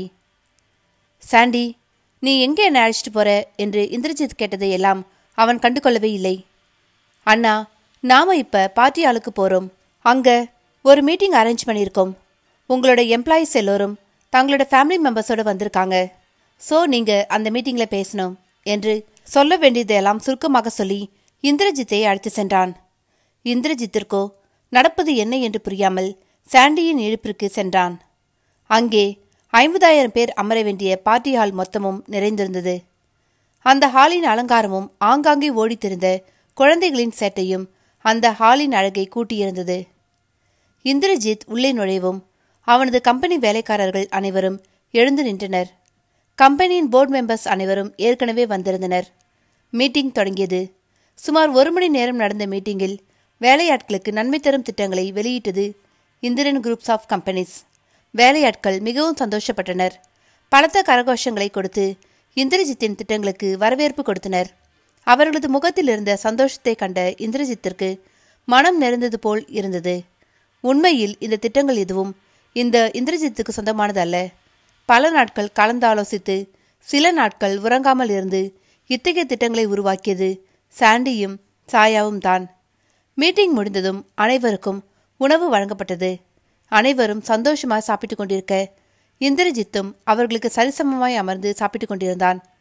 தங்களது முதலாளி தங்களுடன் அமர்ந்து சாப்பிடுவதையே பெரிய விஷயமாக கருதிய கம்பெனி வேலையாட்களின் மனதில் இந்திரஜித்தின் மீதான மரியாதை அதிகமாகியது. இத்தனை நாளும் தங்களது முதலாளி ஒரு உணர்ச்சியற்ற, அன்பற்ற, இரக்கமற்ற நபர் என்று தங்கள் மனதில் வரைந்து வைத்திருந்த இந்திரஜித்தின் ஓவியங்களை எல்லாம் அழித்துவிட்டு இந்திரஜித்தின் இந்த இனிமையான பக்கத்தை ஓவியமாக வரைந்து வைத்துக் கொண்டனர் அனைவரும். சாண்டி, இவங்க சந்தோஷமா இருக்கிறத பார்க்கும்பொழுது எனக்கும் சந்தோஷம் வருதுரா, ஏன்னு தெரியல என்று கூறியவாறே நடப்பதையெல்லாம் வேடிக்கை பார்த்து கொண்டிருந்தான். அவனுக்கு ஒரு வாய் சோறு கூட தொண்டைக்குள் இறங்கவில்லை. மனதில் நிரம்பியிருந்த மகிழ்ச்சி பசியை கூட மறக்க செய்திருந்தது. ஆமா அண்ணா, எல்லாம் உங்களால தான். கொஞ்சம் யோசிச்சு பாருங்களேன். உங்க கம்பெனியால இத்தனை குடும்பங்கள் சந்தோஷமாக இருக்காங்க. ஒரு வகையில் பார்த்தா இத்தனை குடும்பங்களை நீங்க வாழ வச்சுட்டு இருக்கீங்க அண்ணா. மற்ற கம்பெனிகள் போல வேலையாட்களை சுரண்டாமல் நியாயமான உழைப்புக்கு நியாயமான சம்பளமும் கொடுக்குறீங்க. அவங்களோட பாதுகாப்புக்கு உத்தரவாதம் கொடுக்குறீங்க. அவங்க சந்தோஷமா வாழ இதுவே போதுமண்ணா என்று சாண்டி கூற மீண்டுமாய் மக்கள் கூட்டத்தை நோக்கி தன் பார்வையை திருப்பினான் இந்திரஜித். தன் வாழ்க்கைக்கான அர்த்தம் தன் கண்முன்னே இருப்பது போல் தோன்றியது அவனுக்கு. எல்லோரையும் வேடிக்கை பார்த்தவாறே அவன் கண்கள் சுரண்டு கொண்டிருக்க ஹாலின் ஒரு மூலையில் அவன் கண்ட காட்சியில் அப்படியே மேய்மறந்து நின்றான் இந்திரஜித். அங்கு ஃப்ரோசன் எல்சா ட்ரெஸ் அணிந்த பெண் குழந்தை ஒன்று தன் கையில் இருந்த ஐஸ்கிரீமை ரசித்து ருசித்து சாப்பிட்டு கொண்டிருந்தது. உதட்டோரம் கொஞ்சமாய் ஐஸ்கிரீம் ஒட்டி கொண்டிருக்க அந்த ஐஸ்கிரீமை நாவால் எடுத்து சாப்பிடும் அழகை கண்டு மெய்மறந்து நின்றான். முதலாய் இந்த உலகில் ஒரு பெண் உயிரினத்தை ரசிக்கிறான் இந்த இயந்திர மனிதன். ஏனோ தெரியவில்லை, அந்த குழந்தையை தன் கைகளில் தூக்கி போட்டு விளையாட்டு காண்பிக்க வேண்டும் போலிருந்தது அவனுக்கு. ஐஸ்கிரீம் சாப்பிடும்பொழுது தன் நெற்றியில் விழும் முடிகளை பின்னால் கோதிக்கொண்டே ஐஸ்கிரீமை சாப்பிட்டாள் அந்த சின்னஞ்சிறு குழந்தை. அவளை சுற்றி யாருமே இல்லை. தனி ஒருத்தியாய் அமர்ந்து தனது ஐஸ்கிரீமுடன் தனி உலகில் சஞ்சரித்து கொண்டிருந்தாள் அந்த குட்டி தேவதை. சாப்பிட்டு கொண்டிருந்த இந்திரஜித் தனது பிளேட்டை வைத்துவிட்டு அந்த குழந்தையை நோக்கி நடந்தான். தங்கள் முதலாளி வருவதைக் கண்டு அனைவரும் வழிவிட்டு நிற்க அவனோ எவரையும் கண்டு கொள்ளாமல் அந்த குழந்தையின் அருகே சென்றான். குழந்தையின் அருகே சென்றவன் அந்த குழந்தையின் முன் மண்டியிட்டு அமர காண்போருக்கெல்லாம் அதிர்ச்சியில் விழிகள் விரிந்தது. எப்பொழுதும் தன் கடுமையான பக்கத்தை மட்டுமே பிறருக்கு காண்பிக்கும் தங்கள் முதலாளிக்கு இப்படி ஒரு பக்கமும் உண்டா என்று அனைவரும் ஏந்து போய் பார்த்தனர். இந்திரஜித்தோ அந்த குட்டி தேவதையை மட்டுமே பார்த்திருந்தான். தன் முன்னால் இருக்கும் முகம் தெரியாத நபர் தன்னையே பார்ப்பதை உணர்ந்த குழந்தை இந்திரஜித்தை திருட்டு பார்வை பார்த்தது. என்ன நினைத்தாலோ தெரியவில்லை, சட்டென தன் கையில் இருந்த ஐஸ்கிரீமை தன் முதுகுக்கு பின்னால் மறைத்து கொண்டாள் அவள். என்ன ஐஸ்கிரீம் இது? நான் யாருக்கும் தரமாட்டேன் என்றவள் இந்திரஜித்தை திருடன் போல் பார்த்து வந்தாள். அவள் தன்னை ஐஸ்கிரீம் திருடன் என நினைப்பதைக் கண்ட இந்திரஜித்துக்கு சிரிப்பாய் வந்தது. சோ ஸ்வீட் என்று அக்குழந்தையின் கண்ணம் கிள்ளி கொஞ்சம் வேண்டும் போலிருந்தது அவனுக்கு. ஹேய் ஸ்வீட்டி, உன்னோட நேம் என்ன என்று இந்திரஜித் கேட்க அவனை பார்த்து தன் விழிகளை உருட்டினாள் அந்த குட்டி பெண். தெரியாத அங்கிள் கிட்ட நேம் சொல்லக்கூடாதுன்னு மம்மி சொல்லியிருக்காங்க என்று தலையை ஆட்டி ஆட்டி விழிகளை உருட்டி கூறினாள் அந்த சுட்டி குழந்தை. அவளது ஒவ்வொரு வார்த்தையும் மந்திர வார்த்தையாய் இந்திரஜித்தை ஜாலம் செய்தது. ஐயோ ஸ்வீட்டி, நான் யாரோ இல்ல, உன் அப்பாவோட ஃப்ரெண்டு நான், உனக்கு தெரியாத அங்கிள் இல்ல என்று அந்த குழந்தையை தாஜா செய்ய முற்பட்டான் இந்திரஜித். மம்மி சொன்னாதான் கேட்பேன், தெரியாத அங்கிள் சொன்னா கேட்க மாட்டேன் என்று மறுப்பாக தலையை அசைத்தவள் தன் முகத்தை திருப்பிக் கொள்ள இந்திரஜித்துக்கு தான் கவலையாக போனது. எத்தனையோ வியாபார திட்டங்களை அசால்ட்டாக கையில் எடுப்பவன், பல கோடிகளை சில மணி நேரத்தில் சம்பாதித்துவிடும் திறன் பெற்றவன் இவன். ஆனால் ஒரு குழந்தையின் நம்பிக்கையை பெற முடியாமல் திண்டாடி கொண்டிருந்தான். தற்பொழுது அவனுக்கு தன் திறன் மீதே சந்தேகம் வர துவங்கியது. ஆனாலும் அவன் விழாக்கண்டன் ஆயிற்றே. அவனால் முடியாதது எதுவும் இந்த உலகில் இருக்கக்கூடாது. அப்படி இருந்தாலும் அதை அழித்துவிடும் பராக்கிரமம் பெற்றவன் இவன். ஆனால் முதல் முறையாக ஒரு குட்டி குழந்தையிடம் கெஞ்சிக் கொண்டிருக்கிறான். இந்திரஜித் சோகமாய் அந்த குழந்தையின் முகம் பார்த்திருக்க அவன் பின்னால் சற்று பதட்டமாக கேட்டது ஒரு குரல். அம்மு, நீங்க என்ன பண்ற? எப்பொழுது நீ குட்கால மம்மி கூட தானே இருக்கணும் என்று அழைத்தவாறே வந்தாள் ஒரு பெண். அந்த குரலை கேட்டதுமே சட்டென எழுந்து நின்றான் இந்திரஜித். இந்திரஜித்தை கண்ட அந்த பெண் திடுக்கிட்டவளாய், ஐயோ சாரி சார், அவ என்னோட குழந்தைதான். அவ உங்களுக்கு எதுவும் தொந்தரவு கொடுத்திருந்தா அவளை மன்னிச்சிடுங்க என்று கலவரமான முகத்துடன் பேசினாள். இந்திரஜித் முகத்தில் எந்த உணர்வையும் காண்பிக்கவில்லை. நீதான் அந்த குழந்தையோட அம்மாவா என்று ஒரே ஒரு கேள்வியை மட்டுமே கேட்டான். ஆமா சார், அவ என்னோட பொண்ணு ரியா என்று கூறிய பெண்ணவளின் விழிகள் தன் குறும்புக்கார மகளை தொட்டு மீண்டது. அந்த குறும்புக்கார தேவதையோ தன் குண்டு விழிகளை உருட்டிக்கொண்டு தன் கையில் இருந்த ஐஸ்கிரீமை முதுகுக்கு பின் மறைத்தவளாய் திருட்டு மொழியோடு நின்றிருந்தாள். உன்னோட கணவர் இங்க வேலை செய்கிறாரா என்று காரியமே கண்ணாய் கேட்டான் இந்திரஜித். இல்ல சார், நான் தான் இங்க வேலை செய்கிறேன். நானோ டெக்னிக்கல் டிபார்ட்மெண்ட்ல டிசைனராக இருக்கேன் என்று பதில் கூறிவிட்டு தன் மகளை பாவமாக பார்த்தாள் அவள். சரி, நான் உன்னோட பொண்ணு கூட ஃப்ரெண்டா இருக்க ஆசைப்படுறேன். உன்னோட பொண்ணுக்கு என்னை அறிமுகப்படுத்து என்று கட்டளையாய் கூறிய இந்திரஜித் ரியாவை பார்த்து அழகாய் புன்னகைத்தான். ரியாவோ தன் அம்மாவை பார்த்து மலங்க மலங்க விழித்து கொண்டிருந்தாள். ரியா பேபி, இதுதான் அம்மாவோட பாஸ், அங்கிளுக்கு ஹாய் சொல்லு என்று தன் தாய் சொன்னதற்கு அப்படியே கீழ்ப்படிந்தாள் ரியா. ஹலோ அங்கிள் என்று கூறி அழகாய் சிரிக்க முயன்றாள் ரியா. ஆனால் தான் திருட்டுத்தனமாக ஐஸ்கிரீம் சாப்பிட்டதை தன் தாய் கண்டுபிடித்து விடுவாளோ என்ற பதட்டம் அவள் முகத்தை நிறைத்திருந்தது. இந்திரஜித்தும் குட்டி ரியாவின் சேட்டைகளை முன்னமே கணித்து விட்டான். ஹலோ ரியா பேபி என்று ரியாவை அணைத்த இந்திரஜித் அவள் கையில் இருந்த ஐஸ்கிரீமை வாங்கி கொண்டான். இப்பொழுதுதான் ரியாவின் முகம் தெளிவடைந்தது. தனக்கு உதவி செய்த பாஸ் அங்கிளை மிகவும் பிடித்து போனது ரியாவுக்கு. இருவரும் திருட்டு ஐஸ்கிரீம் மூலமாய் ஒருவருக்கொருவர் நட்பாகி கொண்டனர். தன் தாய் அழைக்க இந்திரஜித்துக்கு பாய் சொல்லிவிட்டு நகர்ந்தாள் ரியா. போகும்பொழுது இந்திரஜித்தையே பார்த்து கொண்டு ரியா செல்ல அவன் மனமோ அந்த குட்டி தேவதையின் பிரிவால் வாடத் துவங்கியது. ஐ மிஸ் யூ ஸ்வீட்டி என்று தன் மனதிற்குள் கூறிக்கொண்டவன் ரியாவின் எண்ணங்களை தன் மனதில் நிறைத்து கொண்டவனாய் தன் கேபினுக்குள் நுழைந்தான். அவனுக்கே தெரியவில்லை இந்த ரியா தான் தன்னை மீட்கப் போகும் தேவதை என. அத்தியாயம் 26. ரியா பேபி தன் தாயோடு கிளம்பிவிட மனமே இல்லாமல் அவளுக்கு விடை கொடுத்தான் இந்திரஜித். மிஸ் யூ ஸ்வீட்டி என்று ரியா பேபிக்கு சொல்லிக் கொண்டவன் அவள் தந்த தித்திப்பான நினைவுகளை தன் மனதில் பதித்து கொண்டவனாய் தனது கேபினுக்கு திரும்பினான் இந்திரஜித். எப்பொழுதும் வெறித்தனமாய் வேலை பார்க்கும் இந்திரஜித்துக்கு அன்று முழுவதும் வேலை செய்ய மனமே இல்லை. அவனது நினைவுகளை நீக்கமர நிறைத்திருந்தாள் குட்டி ரியா. வேலையில் மனது லைக்காமல் போகவே பார்ட்டி ஹாலின் சிசிடிவி காட்சிகளை தன் சிஸ்டமில் ஓடவிட்டான் இந்திரஜித். கூட்டமாக இருந்த ஹாலில் அங்கொன்றும் இங்கொன்றுமாக சுற்றி சுற்றி பல குழந்தைகள் விளையாடிக் கொண்டிருந்தன. அதை பார்த்தவனுக்கு அந்த குழந்தைகளைப் போல் தனக்கும் குழந்தைகள் வேண்டுமென்ற ஆசை வந்தது. ஏன் ஜித்து, உனக்கு திடீர்னு இப்படி ஒரு ஆசை என்று தனக்குத்தானே கேட்டுக்கொண்டான் இந்திரஜித். இப்பொழுதெல்லாம் அவனது மனதில் ஆசைகளை எண்ணி அவனுக்கே வியப்பாக இருந்தது.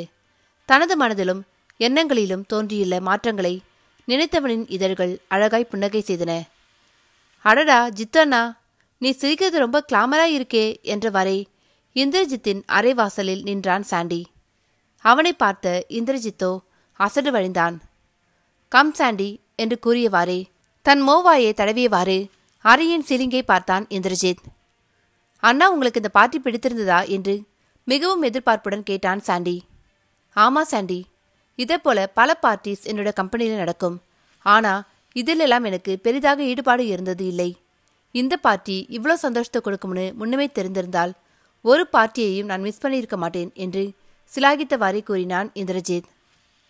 ஓஹோ, அப்போ அண்ணா நாம அடிக்கடி இது போல பார்ட்டி வைக்கலாமா என்று சாண்டி கூற சட்டென சாண்டியின் பக்கமாக திரும்பினான் இந்திரஜித். கண்டிப்பாக சாண்டி, அதில் நிறைய குழந்தைகளை வரவழைக்கணும். அந்த குழந்தைகள் சந்தோஷமாக ஓடி ஆடுறத நான் பார்க்கணும் என்று ஆர்வமாக கூறினான் இந்திரஜித். அவனுக்கு ரியா பேபியை மீண்டும் சந்திக்க வேண்டும் என்ற ஆசை இருந்தது. அதைத்தான் இப்படி கூறிக்கொண்டு இருக்கிறான். சாண்டி தான் குழம்பி போனான். குழந்தைகளா, அவங்க எதுக்கு அண்ணா என்று சந்தேகமாக கேட்டான் சாண்டி. இந்திரஜித்தின் மனமோ ரியா பேபியின் அழகான புன்னகையை நினைத்து பார்த்தது. எல்லா குழந்தைகளும் ரொம்ப அழகு சாண்டி. அவங்களுக்கு பகைனா என்னன்னு தெரியாது, வாழ்க்கையை குறித்த பயம் இருக்காது, முக்கியமா மரண பயம்னா என்னன்னே அவங்களுக்கு தெரியாது. அவங்களோட வாழ்க்கையில ரொம்ப முக்கியமானது ஐஸ்கிரீமும் சாக்கியும் தான். யூனோ வாட், இன்னைக்கு கூட நிறைய குழந்தைகள் ஐஸ்கிரீம் அண்ட் சாக்கி சாப்பிட்டாங்க. அந்த தருணங்களை நான் ரொம்பவே ரசித்தேன்.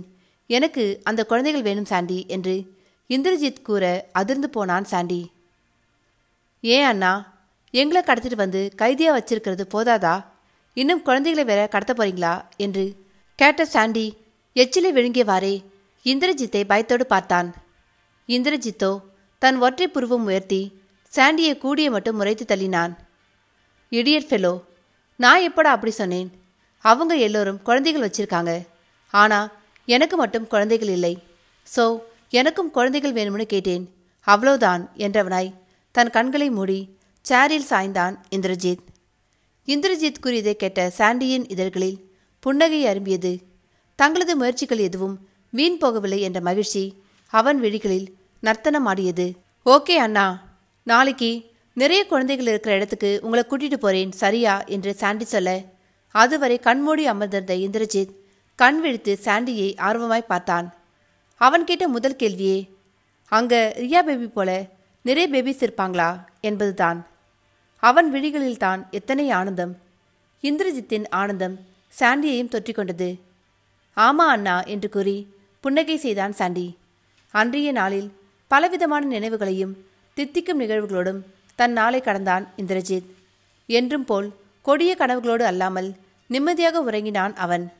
அவனது திகிலான இரவுகள் கொஞ்சம் கொஞ்சமாய் இனிமையான இரவுகளாக மாற்றமடைந்திருந்தது.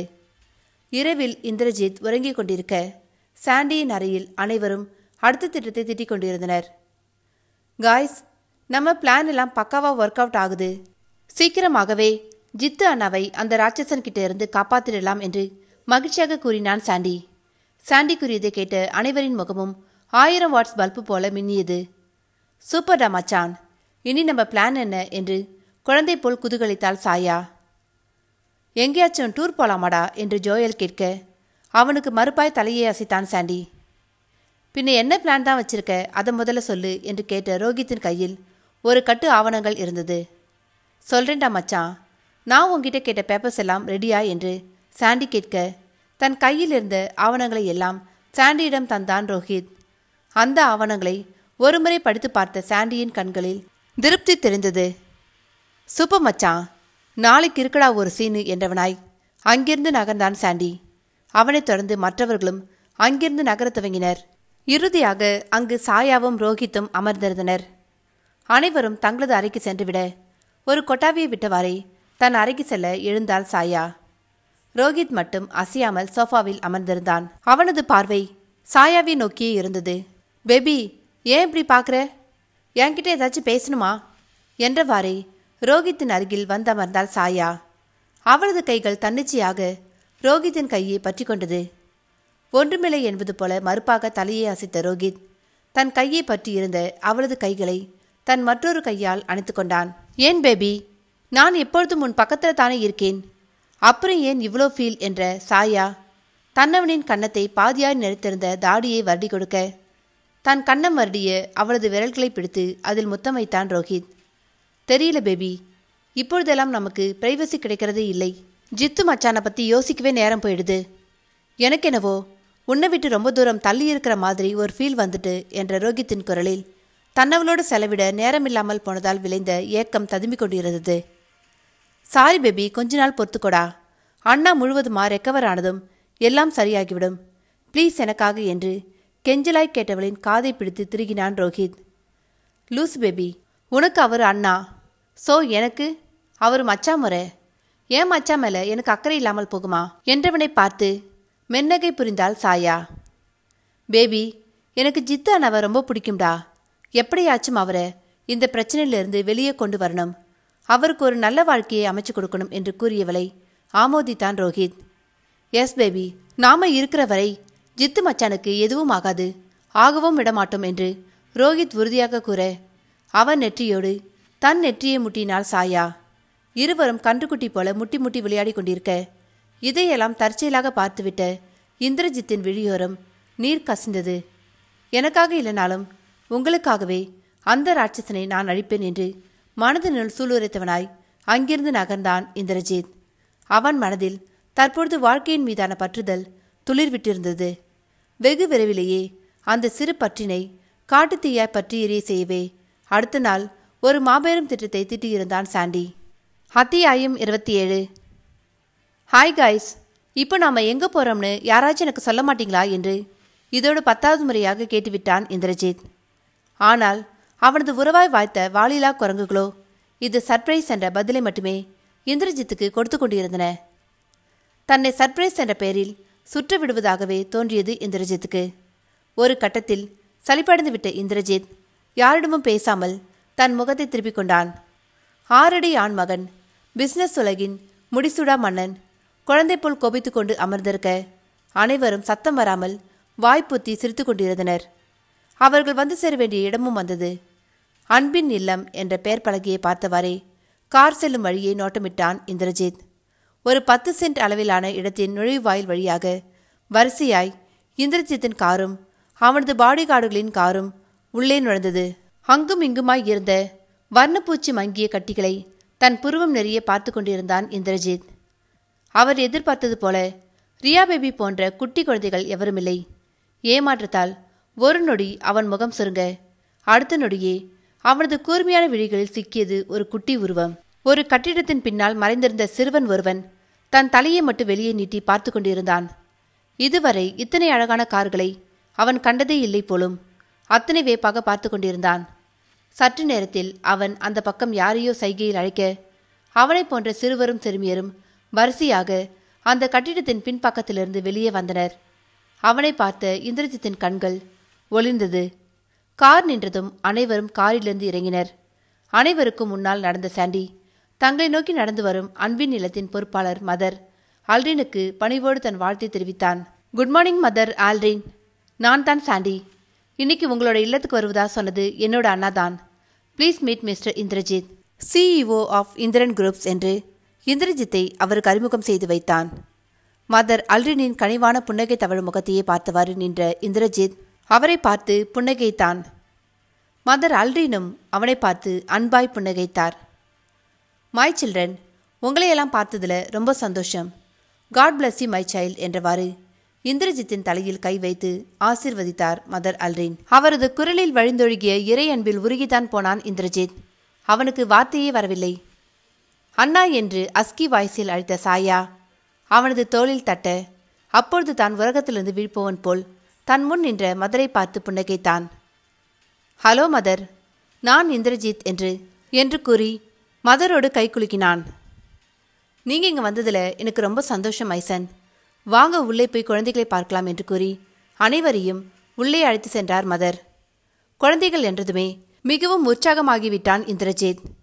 அவன் வந்திருப்பதே குழந்தைகளை பார்க்கத்தானே. இன்னைக்கு இங்கே இருக்கிற எல்லா குழந்தைகளையும் நான் வாங்கிட்டு போக போறேன் என்று மிட்டாய் கடைக்குள் நுழைந்த குழந்தையாய் உள்ளுக்குள் குத்தாட்டம் போட்டுக்கொண்டு இல்லத்தினுள் நுழைந்தான் இந்திரஜித். தங்கள் இல்லத்தினுள் விருந்தினர்களை பார்த்ததும் குழந்தைகள் மிகவும் சந்தோஷம் அடைந்தவர்களாய் துள்ளி குதிப்பர். அதே போல அந்த குழந்தைகள் ஓடி வந்து தங்களை சூழ்ந்து கொள்வார்கள் என்றெல்லாம் நினைத்திருந்தான் இந்திரஜித். தன்னை சுற்றி நிற்கும் குழந்தையில் எந்த குழந்தையை தூக்கி கொஞ்சுவது என்ற கேள்வி கூட பூதாகரமாக அவன் மனதில் எழுந்திருந்தது. ஆனால் அவன் கண்கள் கண்ட காட்சியோ வேறுமாறாய் இருந்தது.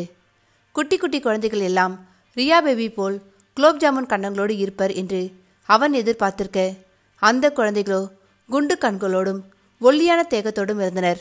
ஆனால் அவர்களது கண்களில் ஒரு தயக்கத்தை தாண்டிய மகிழ்ச்சியும் இருந்தது. தங்கள் உடுப்பை இறுக்கமாக பிடித்துக்கொண்டும் தூணுக்கு பின்னால் மறைந்து கொண்டு எட்டி பார்த்த குழந்தைகளை கனிவாய் பார்த்தான் இந்திரஜித். ஆனாலும் அவனுள் ஒரு வேதனை. ஏன் இந்த குழந்தைகள் என்னை கண்டதும் ஓடி வந்து என்னை கட்டிக்கொள்ளவில்லை? ஒருவேளை இவர்களுக்கு என்னை பிடிக்கவில்லையோ? அதனால தான் என்னை விட்டு தூரமாக விலகி நிற்கிறார்களோ என்று பல சிந்தனைகள் அவன் மனதில் தோன்றி அவனுக்கு வேதனையை உருவாக்கி கொண்டிருந்தது. அந்த வேதனையை ஏற்றுக்கொள்ள முடியாதவனாய் மதரிடமே கேட்டுவிட்டான். மதர், இந்த குழந்தைகளுக்கு என்னை பிடிக்கலையா? ஏன் என்னை பார்த்து பயப்படுறாங்க என்று கேட்டவன் அவரது பதிலை கூட எதிர்பாராதவனாய் சாண்டியிடம் திரும்பினான். தாயின் அன்புக்காக ஏங்கி நிற்கும் குழந்தையாய் நின்றவனுக்கு சாந்தமான குரலில் பதில் தந்தார் மதர் அல்ரின். மைசன், அவங்க எல்லோருமே எய்ட்ஸ் நோயால் பாதிக்கப்பட்ட குழந்தைகள் என்று பதில் கூறிய மதர் ஒரு சோகமான புன்னகையை தந்தார். ஆனால் அந்த சோகம் கொஞ்சமும் அவரது முகப்பிரகாசத்தை குறைக்கவில்லை. ஆனால் இந்திரஜித் தான் மதர் சொன்ன செய்தியை கேட்டு உறைந்து போனான். அவரது அதிர்ச்சி தாங்கிய விழிகளை பார்த்த மதருக்கு அவனது மனநிலையை நன்றாகவே புரிந்து கொள்ள முடிந்தது. இங்கே இருக்கிறவங்க எல்லோருமே 15 வயதுக்குட்பட்ட குழந்தைகள், அப்பாவி குழந்தைங்க, வாழ்க்கைனா என்னன்னே தெரியாத குழந்தைங்க. பெத்தவங்க பண்ணின தப்பால எய்ட்ஸ் நோயாளிகளா இந்த இல்லத்தில் இருக்காங்க. இங்கே யாரும் அவங்கள பார்க்க வர்றதில்ல. வந்தாலும் தங்களோட குழந்தை பக்கத்தில் கூட வரமாட்டாங்க. உங்களை மாதிரி விருந்தினர்கள் மட்டும்தான் இவங்களை பார்க்க வருவாங்க. அவங்களும் ஒரு இடைவெளியோடு தான் இவங்களோட பழகுவாங்க. அதனால தான் குழந்தைகள் உங்க பக்கத்துல வந்து பேசல என்று விளக்கம் கொடுத்தார் மதர் ஆல்ரின். மதர், எய்ட்ஸ் சொன்னும் தொட்டால் பரவும் வியாதி இல்லையே, பின்ன ஏன் மதர் என்று மதரை புரியாமல் பார்த்தான் ஜோயல். மைசன், உனக்கு மட்டுமல்ல, எல்லோருக்குமே எய்ட்ஸ் தொட்டால் பரவும் வியாதி இல்லைன்னு தெரியும். ஆனாலும் மெத்தப்படுத்தவங்களுக்கு மனசுல அன்பு நிறைவாய் இருக்கிறதில்லையே என்று சொல்லிக் கொண்டிருக்கும் பொழுதே அங்கிருந்த குழந்தைகளை நோக்கி நடந்து சென்றான் ஜெரோம். ஏய் பொடி பசங்களா, என் கூட விளையாட வரீங்களா என்று புன்னகை முகமாக அழைத்த ஜெரோமை அனைத்து குழந்தைகளுக்கும் பிடித்து போனது. இதுவரை வந்த விருந்தினர்கள் யாரும் தங்களோடு நெருங்கி பழகியதில்லை என்பதாலோ அவனிடம் ஆசையாய் ஒன்றிக்கொண்டனர் அனைத்து சிறுவர்களும். ஜெரோமை தொடர்ந்து மற்றவர்களும் குழந்தைகளோடு விளையாட சென்றுவிட இந்திரஜித்தும் சாண்டியும் மட்டுமே மதரோடு பேசிக் கொண்டிருந்தனர். குலுங்கி குலுங்கி சிரித்துக்கொண்டு அங்கும் இங்குமாக ஓடி ஆடி விளையாடி கொண்டிருந்த குழந்தைகளை பார்த்த இந்திரஜித்தின் மனம் நிறைந்து போனது. தாங்கள் அனைவரும் ஒரு உயிர்கொல்லி நோயால் பாதிக்கப்பட்டிருக்கிறோம் என்று தெரிந்தும் கூட அந்த பயம் அவர்களது முகத்தில் தெரியவில்லை. கை கெட்டும் தூரத்தில் மரணம் இருக்க அந்த மரணத்தை கண்டு துளியும் அவர்கள் அஞ்சவில்லை என்பதே இந்திரஜித்துக்கு ஆச்சரியமாக இருந்தது. அவர்களது முகத்தில் இருக்கும் புன்னகைக்கு ஈடு இணை எதுவுமில்லை என்பதை உணர்ந்தான் இந்திரஜித். ஆனால் இவர்கள் இறக்கும்பொழுது அந்த அழகான புன்னகையும் இந்த உலகத்தை விட்டு சென்றுவிடுமே என்பதை நினைக்கும் பொழுதே அவனுக்கு கசப்பாக இருந்தது. அவர்களது நிலையைக் கண்டு மனம் வெம்பியவனாக தன் மனதில் இருந்ததை மதரிடம் கேட்டான். கடவுளுக்கு கொஞ்சமும் இரக்கமே கிடையாத மதர், இந்த சின்ன குழந்தைகளுக்கு இப்படி ஒரு நிலை வரணுமா? பெத்தவங்க செய்த பாவங்களுக்கு இவங்க என்ன பண்ணுவாங்க? அப்பாவி குழந்தைங்க மதர், எனக்கு மனசு தாங்கலை என்று கரகரத்த குரலில் கூறியவனின் தோளில் ஆதரவாக கை வைத்து கொண்டான் சாண்டி. அப்படி சொல்லக்கூடாது மைசன், கடவுளுக்கு இரக்கம் நிறையவே இருக்கு. அந்த இரக்கத்தால் தான் உங்களைப் போன்ற கருணை உள்ளம் படைத்தவர்களை உலகில் படைத்திருக்கிறார். மதர், இவங்களோட தேவைகளை நீங்க எப்படி பூர்த்தி செய்றீங்க என்று கேட்டான் சாண்டி. வெளிநாட்டிலிருந்து கொஞ்சம் பணம் வரும். அதை தவிர நம்ம நாட்டில் இருக்கிற இரக்க குணம் படைத்தவர்கள் இந்த குழந்தைகளுக்கான தேவையை பூர்த்தி செய்கிறாங்க. உணவு, உடை, மருத்துவ செலவு, இன்னும் இதர செலவுகளையும் பல இரக்க குணம் உள்ளவங்க கொடுக்குறாங்க என்று மதர் கூற இந்திரஜித்தின் மனதில் அந்த குழந்தைகளை குறித்த பாரம் அதிகமாகியது. இவர்களுக்காய் தன்னாலான அனைத்து உதவிகளையும் செய்ய துடித்தது அவனது மனம். மதர் ஆல்ரின், நீங்க இனி எதற்கும் கவலைப்பட வேண்டாம். இனி இந்த இல்லத்தில் இருக்கிற குழந்தைகள் எல்லாம் என்னுடைய பொறுப்பு என்று மதரின் கைகளை பற்றி கொண்டு கூறினான் இந்திரஜித். அவன் கூறியதை கேட்டு ஆச்சரியப்படாமல் இருக்க முடியவில்லை. மைசன், நீங்க நிஜமாதான் சொல்றீங்களா? கர்த்தர் உங்களை ஆசிர்வதிக்கட்டும் என்று கூறியவருக்கு அதற்கு மேல் வார்த்தைகள் வரவில்லை. எஸ் மதர், இவங்களோட சேர்ந்து இனி நானும் உங்களோட குழந்தைதான் என்ற இந்திரஜித்தை கண்ட மதரின் கண்களில் கண்ணீர் கோர்த்தது. தன் கையில் இருந்த ஆவணங்களை மதர் ஆல்ரினை நோக்கி நீட்டினான் சாண்டி. அதை கையில் வாங்கி பார்த்த மதரின் கன்னங்களில் ஆனந்த கண்ணீரே வந்துவிட்டது. மதர், இனி இவ்வளவு சின்ன இடத்துல நீங்கள் கஷ்டப்பட வேண்டிய அவசியமில்லை. உங்களுக்காகவும் உங்களோட இல்லத்தில் இருக்கிற குழந்தைகளுக்காகவும் ஒரு பெரிய இடத்தை நாங்கள் வாங்கியிருக்கோம். அதில் தரமான கட்டிடங்கள், குழந்தைகளுக்கு விளையாட, படிக்க இன்னும் பல வசதிகளையும் செய்திருக்கிறோம். அதற்கான டாக்குமெண்ட் தான் இது. இனி வரும் காலத்தில் இந்திரன் குரூப் ஆஃப் கம்பெனிஸ் தான் உங்களுடைய தேவைகளை எல்லாம் பூர்த்தி செய்யும் என்று கூறிய சாண்டியை மெச்சுதலாய் பார்த்தான் இந்திரஜித். தான் வாய் திறந்து கூறாமலேயே தனக்கு சந்தோஷம் தரும் அனைத்தையும் செய்யும் தம்பியை அவனுக்கு மிகவும் பிடித்திருந்தது. அன்றே அன்பின் இல்லத்தில் உள்ள குழந்தைகள் அனைவரும் வேறு இடத்திற்கு மாற்றப்பட்டனர். தங்களது புதிய இல்லத்தை பார்த்த குழந்தைகள் மகிழ்ச்சியில் ஆனந்த கூச்சலிட அதை கண்ட இந்திரஜித்துக்கோ இந்த உலகத்தை வென்றுவிட்ட உணர்வு. இதுவரை தனக்காக மட்டுமே வாழ நினைத்தவனுக்கு தன்னை விட பிறருக்காக வாழ வேண்டும் என்ற ஆசை வந்தது. தன்னால் 4 பேர் மகிழ்ச்சியாக சிரிக்க காண்பதில் அலாதி பிரியம் கொள்ள துவங்கினான் இந்திரஜித். இல்லத்தை விட்டு வீட்டுக்கு வந்ததும் இரவு நேரத்தில் இன்று நடந்ததையெல்லாம் தன் அறையின் கண்ணாடியின் முன் நின்று நினைத்து பார்த்து கொண்டிருந்தான் இந்திரஜித். வாழ்க்கை ரொம்ப அழகானது என்று புன்னகை முகமாய் தனக்குத்தானே கூறிக்கொண்டவனின் முகம் திடீரென இரத்த சிவப்பாகியது. கண்களில் இரத்த நிறமாய் கோடுகள் விரவ கொஞ்சம் கொஞ்சமாய் ராட்சச அவதாரம் எடுக்க துவங்கினான் இந்திரஜித். அத்தியாயம் 28. இரவு நேரம் தன் அறையில் கண்ணாடி முன் நின்று தன் முகத்தை ரசித்துக் கொண்டிருந்தான் இந்திரஜித். என்றுமே கண்ணாடியில் தெரியும் தன் பிம்பத்தை அவன் ரசித்தது இல்லை. ஆனால் இன்று ரசிக்க தோன்றியது. அலை அலையாய் சிதறி நின்ற கேசம் அவனது பரந்த நெற்றியில் தவழ்ந்து விளையாடி கொண்டிருந்தது. கண்ணாடியில் கருப்பு முத்தாய் ஒளிரும் கண்ணின் கருமணிகளும் அதை கையகப்படுத்தியிருக்கும் அவனது வசீகர விழிகளையும் பார்த்தவனுக்கு உள்ளுக்குள் ஒரு பெருமை எழுவதை தவிர்க்க முடியவில்லை. ஆஜானுபாகுவான உடல் கட்டும் கோதுமை பாலில் சந்தனம் கலந்து செய்தது போல சந்தன நிறமேறியும் அவனது கண்களையே கவர்ந்துவிட்டது. வெறும் 24 மணி நேரத்தில் இத்தனை சந்தோஷங்களை பெற முடியுமா என்று தனக்குத்தானே கேட்டுக்கொண்டவனின் முகம் மகிழ்ச்சியில் ஜொலித்துக் கொண்டிருந்தது. 24 மணி நேரங்களில் பல கோடிகளை சம்பாதிக்கும் வல்லமை படைத்த ஒரு தொழிலதிபன் இன்றைய 24 மணி நேரங்களில் தனக்கு கிடைத்த சந்தோஷங்களை எண்ணி மகிழ்வதுதான் இங்கு விந்தையிலும் விந்தை. 28 வருடங்களாய் இத்தனை சந்தோஷங்களையும் இழந்த ஒரு வெறுமையான வாழ்க்கையை வாழ்ந்திருக்கிறோமே என்று சலித்து கொண்டாலும் அதை குறித்து கவலை கொள்ளவில்லை. இனி நீ வாழப்போற சந்தோஷமான வாழ்க்கையை பார்த்து எல்லோரும் ஷாக் ஆகணும் ஜித்து என்று கண்ணாடியில் தெரியும் தன் உருவத்தோடு பேசினான். ஆனால் அவன் கூறியதை கேட்டுக்கொண்டிருந்த அந்த ராட்சசனோ இந்திரஜித்தின் மனதினுள் உரிமை கொண்டிருந்தான். அவனது சக்திகள் குறைந்து கொண்டே வந்தது. இந்திரஜித்தின் பயம் குறைய குறைய அந்த ராட்சசனின் பலமும் குறைந்தது. பலம் இல்லாவிட்டால் இந்திரஜித்தின் ஒட்டுமொத்த கட்டுப்பாட்டையும் முடித்துவிட்டு அந்த ராட்சசனால் இந்திரஜித்தை கட்டுப்படுத்த முடியாது. இந்திரஜித்தை தன் கட்டுக்குள் வைக்க வேண்டுமாயின் அந்த ராட்சசனுக்கு பலம் தேவை. இல்லை என்றால் இந்திரஜித்தின் கைப்பாவையாய் மாறிப்போவான் அந்த ராட்சசன். இல்லை இல்லை, இந்திரஜித் மாறக்கூடாது. அவன் நிம்மதியாக வாழக்கூடாது. அவன் எனக்கு அடிமையாக இருக்கணும் என்று இந்திரஜித்தின் ஆழ்மனதிலிருந்து கர்ஜிக்கும் மரண ராட்சசனின் சத்தத்தை கேட்டுக்கொண்டிருந்தான் இந்திரஜித். அந்த ராட்சசனின் கர்ஜனை எல்லாம் குடிகாரனின் புலம்பல் போல் இருந்தது இந்திரஜித்துக்கு. வழக்கமாய் இந்த கர்ஜனையில் நடுங்கி போகும் இந்திரஜித் கண்ணாடியில் தெரியும் தன் பிம்பத்தை நக்கலாய் பார்த்தான். இதுவரை நீதான் என்னை கட்டுப்படுத்தி இருந்த. முதல் தடவையா உன்னை நான் கட்டுப்படுத்துறேன். ஆளப்படுறதை விட ஆள்றது ரொம்ப நல்லா இருக்கு.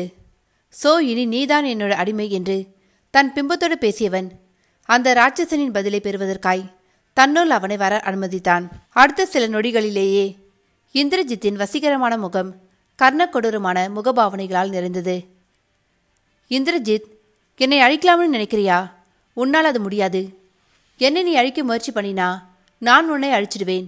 நான் உன்னோட மரணம். அதை நீ மறந்துடாதே என்று ஆக்ரோஷத்தின் உச்சத்தில் கத்தினான் அந்த ராட்சசன். அவன் கத்தியதை கேட்ட இந்திரஜித்தோ எல்லலாய் தன் பிம்பம் கண்டு சிரித்தான்.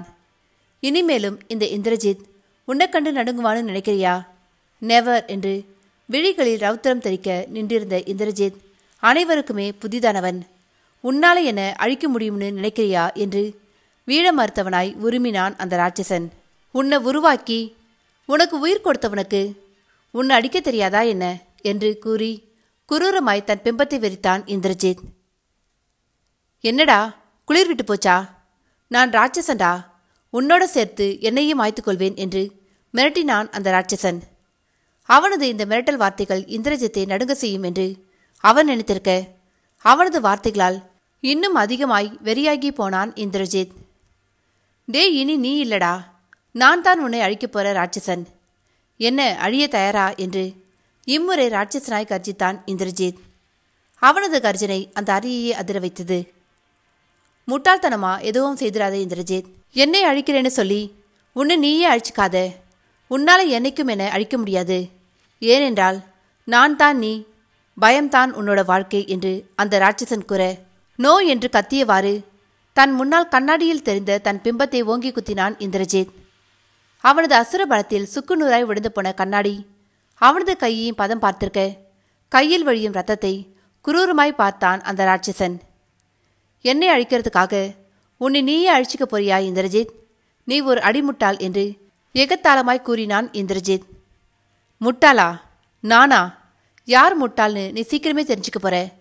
உன்னோட பலத்துக்கு தீனி போடுவதற்காக நீ உருவாக்கின டெத் டைமர் கேமை நான் இப்போ அழிக்க போறேன். உன்னால முடிஞ்சா என்னை தடுத்துப்பாரு என்ற இந்திரஜித் வேகமாக தனது சர்வர் ரூமை நோக்கி நடந்தான். இந்திரஜித் கூறியதை கேட்ட ராட்சசனோ தான் தோற்று போய் விடுவோமோ என பயந்தான். இல்லை இல்லை, இதை என்னால் அனுமதிக்க முடியாது என்று அரட்டிய அந்த ராட்சசன் இந்திரஜித்தை முழுமையாய் தன் ஆளுகைக்கு கொண்டு வர முயற்சி செய்தான். ஆனால் பலன் என்னவோ பூஜ்யம்தான். தனக்குள் வாழும் ராட்சசனை அழிக்க வெறி கொண்ட முழு ராட்சசனாய் உருமாறி இருந்த இந்திரஜித்தை அவனால் தன் கட்டுக்குள் கொண்டு வர முடியவில்லை. இந்திரஜித்தோ அந்த ராட்சசனின் முயற்சிகளை எல்லாம் தவிடு பொடியாக்கியவனாய் தனது சிஸ்டமில் அமர்ந்து டெத் டைமர் கேமின் அனைத்து கூறுகளையும் அழித்திருந்தான்.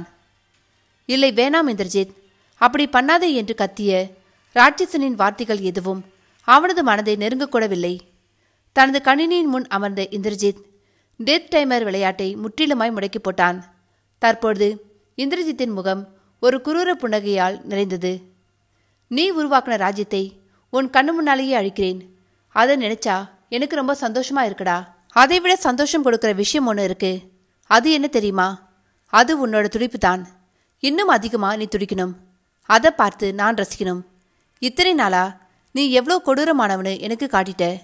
இனி என்னோட டர்ன். நான் எவ்வளோ கொடூரமானவனு உனக்கு காட்டப்போறேன் என்று கூறி வெடித்து சிரித்தான் இந்திரஜித். கொஞ்சம் கொஞ்சமாய் தான் பலவீனமாவதை உணர்ந்தான் அந்த ராட்சசன். தன்னை அழிக்கும் சக்தியை பெற்று தனக்கு ராட்சசனாய் வந்து நிற்பவனின் கோபம் தன்னை நிச்சயமாய் வதம் செய்துவிடும் என்பதை உணரத் தொடங்கினான் அந்த மரண ராட்சசன். உன்னால என்னை நிரந்தரமா அழிக்க முடியாது இந்திரஜித். இன்னைக்கு நீ என்னை அழிச்சாலும் மறுபடியும் ஒரு நாள் நான் உனக்குள்ள மறுபிறவி எடுத்து வருவேன் என்று சூளுரைத்தான் அந்த மரண ராட்சசன். கேவலம் நீ ஒரு எண்ணங்களால் உருவானவன். உன்னெல்லாம் நம்புவேனா? இங்க பார், நீ வாழறதும் சாகிறதும் என்னோட கையில தான் இருக்கு. இனி என்னோட வாழ்க்கையை நான் வாழப்போறேன். இந்த நாள் நீ அழிய போறது உறுதி என்ற இந்திரஜித் தனக்குள் வாழும் அந்த மரண ராட்சசனின் செயல்திறன்களை எல்லாம் தன் கட்டுக்குள் கொண்டு வந்தான்.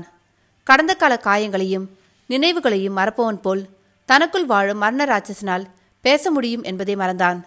தான் மனதளவில் பலவீனமாய் இருக்கும்பொழுது அவன் தன்னை மேற்கொள்ளும் சக்தியை பெறுவான் என்ற உண்மையை மறுத்தான். இனி அவனை அழிக்கப் போகும் ராட்சசன் நான் என்ற உண்மையை தன் மனதில் பதித்தான். தான் உருவாக்கிய ஒரு கற்பனை உருவத்தை கொஞ்சம் கொஞ்சமாய் தன் மனதிலிருந்து அழித்துவிட்டான். வெகு நேரமாய் தன் ஆழ்மனதின் எண்ணங்களோடு போராடியவனுக்கு தலை சுற்றுவது போல் இருந்தது. அப்படியே தலை இரண்டாக பிளந்து விடுவது போல் வலித்தது. நோ ஜித்து, இன்னும் இந்த போராட்டம் முடியல. நீ செய்ய வேண்டிய வேலை ஒன்று மிச்சம் இருக்கு. கமான் ஜித்து என்று தன்னைத்தான் திடப்படுத்தி கொண்டவன் அறையின் இன்டர்காமை கையில் எடுத்து தன் ஸ்பெஷல் செக்யூரிட்டிகளை அழைத்தான். ஹலோ பாஸ் என்று அந்த பக்கத்திலிருந்து இயந்திர குரல் போல் வந்து விழுந்தது ஒரு மனிதனின் குரல். லிசன், நம்ம பேஸில் இருக்கிற பசங்க பொண்ணுங்க எல்லோரையும் பத்திரமா வெளியே கொண்டு போய் விட்டுடுங்க. இனி அவங்களால நமக்கு எந்த பிரயோஜனமும் இல்லை. மறக்காம அவங்களோட கையில கணிசமான அளவு பணத்தையும் கொடுத்து அனுப்புங்க என்று கூறிய இந்திரஜித் அவனது பதிலை எதிர்பாராதவனாய் அழைப்பை துண்டித்தான். அதற்கு மேலும் அந்த தலைவலியை அவனால் தாங்கிக் கொள்ள முடியவில்லை. என்று தலையை பிடித்துக்கொண்டு இந்திரஜித் கத்த அப்படியே அரை மயக்கமடைந்தவனாய் தரையில் விழுந்தான் இந்திரஜித். மணி நேரங்கள் கடந்தது. தன் ஆழ்மனதோடு போராடி வென்ற சோர்வில் அப்படியே உறங்கி போயிருந்தான் இந்திரஜித். எப்பொழுதும் போல திகிலான கனவுகள் இல்லாத இனிமையான உறக்கத்தின் மடியில் சுகமாய் உறங்கிக் கொண்டிருந்தான். இத்தனைக்கும் அவன் தரையில் விரிக்கப்பட்ட கார்பெட்டில் தான் படுத்து உறங்கிக் கொண்டிருந்தான். நன்றாக உறங்க மிருதுவான பஞ்சுமெத்தை தேவையில்லை, மனதில் நிம்மதி இருந்தால் போதும் என்பதை சொல்லாமல் சொல்லியது அந்த காட்சி. வெகு நாட்களுக்கு பின் இருவேற்பட்ட மனநிலையில் அல்லாது இந்திரஜித் என்னும் தனி அடையாளத்தோடு தன் விடியலை சந்திக்கப் போகிறான் இந்திரஜித். அத்தியாயம் 29. பல மணி நேரங்கள் தன்னையும் மறந்து உறங்கிக் கொண்டிருந்தான். கார்பெட்டில் உருண்டு புரண்டு தூங்கியவனுக்கு தான் எங்கே படுத்திருக்கிறோம் என்ற சுரணையே இல்லை. என்றும் போல துப்பாக்கியோடு உறங்கவில்லை. தனது அறையில் செக்யூரிட்டி சிஸ்டமை டைட் செய்யவில்லை. ஆனால் நிம்மதியாக உறங்கினான். சூரிய ஒளி ஊடுருவாத அந்த அறையில் உள்ள நுழைந்த மனிதனை கூட உணராதவனாய் உறங்கிக் கொண்டிருந்தான் இந்திரஜித். மெதுவாக அந்த அறையில் நுழைந்த ஒரு மனிதன் ஒவ்வொரு அடியையும் கவனமாய் எடுத்து வைத்து இந்திரஜித்தை நெருங்கினான். அவனது விழிகள் எச்சரிக்கையாய் இந்திரஜித்தை பார்த்தது. மெதுவாய் இந்திரஜித்தின் அருகில் வந்தவன் அவனது மூக்கருகே தன் கையை கொண்டு செல்ல சட்டென தன் விழிகளை திறந்தான் இந்திரஜித். அரை நொடிக்குள்ளாகவே தன் முன் நின்றிருந்தவனை தரையில் தள்ளி அவன் மேல் ஏறி அமர்ந்திருந்தான் இந்திரஜித். யாருடா நீ? அடிக்குரலில் சீறிய இந்திரஜித் தன் கையை முறுக்கி அவன் முகத்தில் ஒரு பஞ்ச் வைக்க எத்தனைக்கும் நேரம். அண்ணா, என்னை அடிச்சிடாதீங்க அண்ணா என்ற சாண்டியின் அலறல் சத்தம் இந்திரஜித்தின் காதுகளில் விழுந்தது. அப்பொழுது தனக்கு கீழ் மூச்சு கூட விட முடியாமல் கிடந்த சாண்டியை நன்றாக பார்த்தான் இந்திரஜித். யூ சாண்டி, நாட்டி ஃபெலோ என்று சிறுசிறுத்தவாறே சாண்டியின் மீதிருந்து எழுந்தான் இந்திரஜித். இத்தனை நேரம் ஒரு முழு மலையை தன்மேலே வைத்திருப்பது போன்ற கணத்தை உணர்ந்த சாண்டிக்கு இப்பொழுது தான் மூச்சே வந்தது. எம்மாடியோ அண்ணா, நீங்கள் செம்ம ஹார்ட்டுன்னு மட்டும்தான் நினைச்சேன். ஆனால் இப்போதான் தெரியுது நீங்கள் ஹார்ட் மட்டுமில்ல செம்ம வெயிட்டும் கூட என்று கூறியவாறே தன் இடுப்பை பிடித்துக்கொண்டு உருண்டான் சாண்டி. அவன் கூறியதற்கு எந்த பதிலையும் தராமல் தன் அறையில் ஜன்னல் கதவுகளை திறந்து விட்டான் இந்திரஜித். சுட்டெரிக்கும் சூரியனின் கதிர்கள் இந்திரஜித்தின் மேனியை தொட்டு தழுவ அந்த மஞ்சள் வெயிலில் வெகு வசீகரமாக நின்றிருந்தான் அந்த 6 அடி ஆணழகன். அவனது இதழ்களின் ஓரம் ஒரு மர்ம புன்னகை தவழ்ந்து விளையாடி கொண்டிருந்தது. அவனை கொன்னுட்ட சாண்டி என்று நீலவானத்தை பார்த்தவாறே சாண்டியிடம் கூறினான் இந்திரஜித். சாண்டிக்கோ தலையும் புரியவில்லை, வாளும் பிடிபடவில்லை. ஆனால் இந்திரஜித்தின் புறமுதுகிட்ட தோற்றம் சாண்டிக்குள் ஒரு நடுக்கத்தை ஏற்படுத்தியது. சாண்டியிடமிருந்து எந்த பதிலும் வரவில்லை என்பதை உணர்ந்த இந்திரஜித் தன் தலையை மட்டும் திருப்பி ஓரக்கண்ணால் சாண்டியை பார்த்தான். சாண்டியோ இத்தனை நாள் ராட்சசனாய் இருந்த தன் அண்ணன் இன்றிலிருந்து கொலைக்காரனாய் அப்டேட் ஆகிட்டாரோ என்ற பீதியுடன் வெறித்து பார்த்து கொண்டிருந்தான். சாண்டியின் வெறித்த பார்வையை கண்ட இந்திரஜித்துக்கோ சிரிப்புத்தான் வந்தது. எனக்குள்ள வாழ்ந்துட்டு இருந்த அந்த மரண ராட்சசனை நான் கொன்னுட்டேன் சாண்டி, அதுவும் நிரந்தரமா என்று தெளிவாக அவனது குழப்பத்தை தீர்த்து வைத்தான். இப்பொழுது தான் சாண்டிக்கு மூச்சே வந்தது. எப்படியும் அந்த ராட்சசன் அழிந்து விடுவான் என்பது அவன் அறிந்ததுதான். ஆனால் அதை இந்திரஜித்தின் வாயிலிருந்து கேட்கையில் மிகவும் மகிழ்ச்சியாக இருந்தது சாண்டிக்கு. இனி அவனோட தொல்லை இல்லை. அவனோட பிடியில் இருந்த ஆயிரக்கணக்கான மனிதர்களை நேற்று தான் விடுவித்தேன். அவங்களோட வாழ்க்கையில சில வருஷங்களை இந்த ஜெயிலில் தான் கழிச்சிருக்காங்க.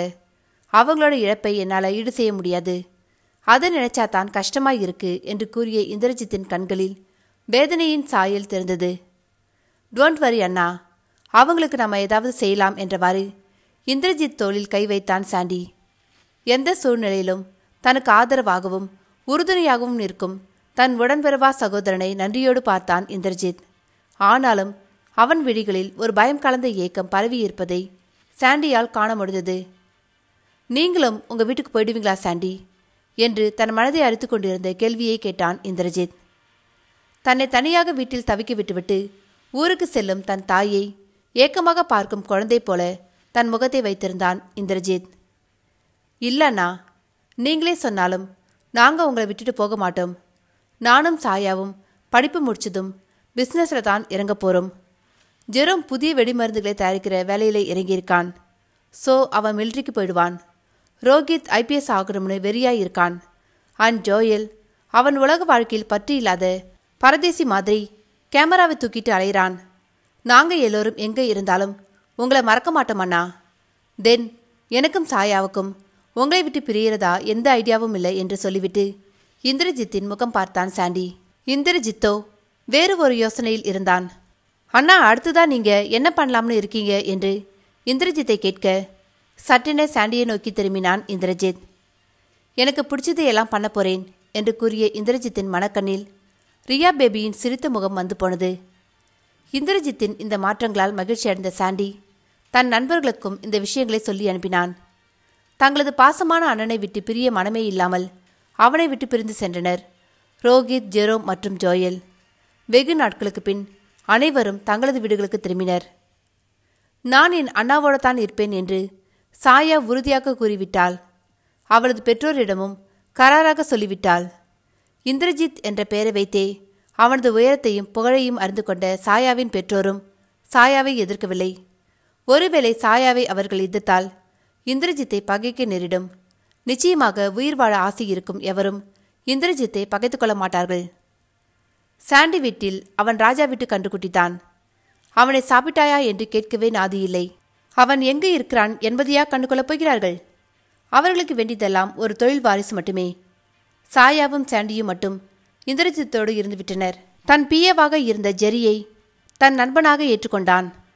தினந்தோறும் அவனோடு அரட்டை அடிப்பதும் கோபமான நேரங்களில் உரிமையாய் அவனை புரட்டி எடுப்பதுமாக தங்களது நட்பை வளர்த்து கொண்டிருந்தனர் இருவரும். காலச்சக்கரம் வேகமாக சுழன்றோட மொத்தமாய் 6 மாதங்கள் கடந்திருந்தது.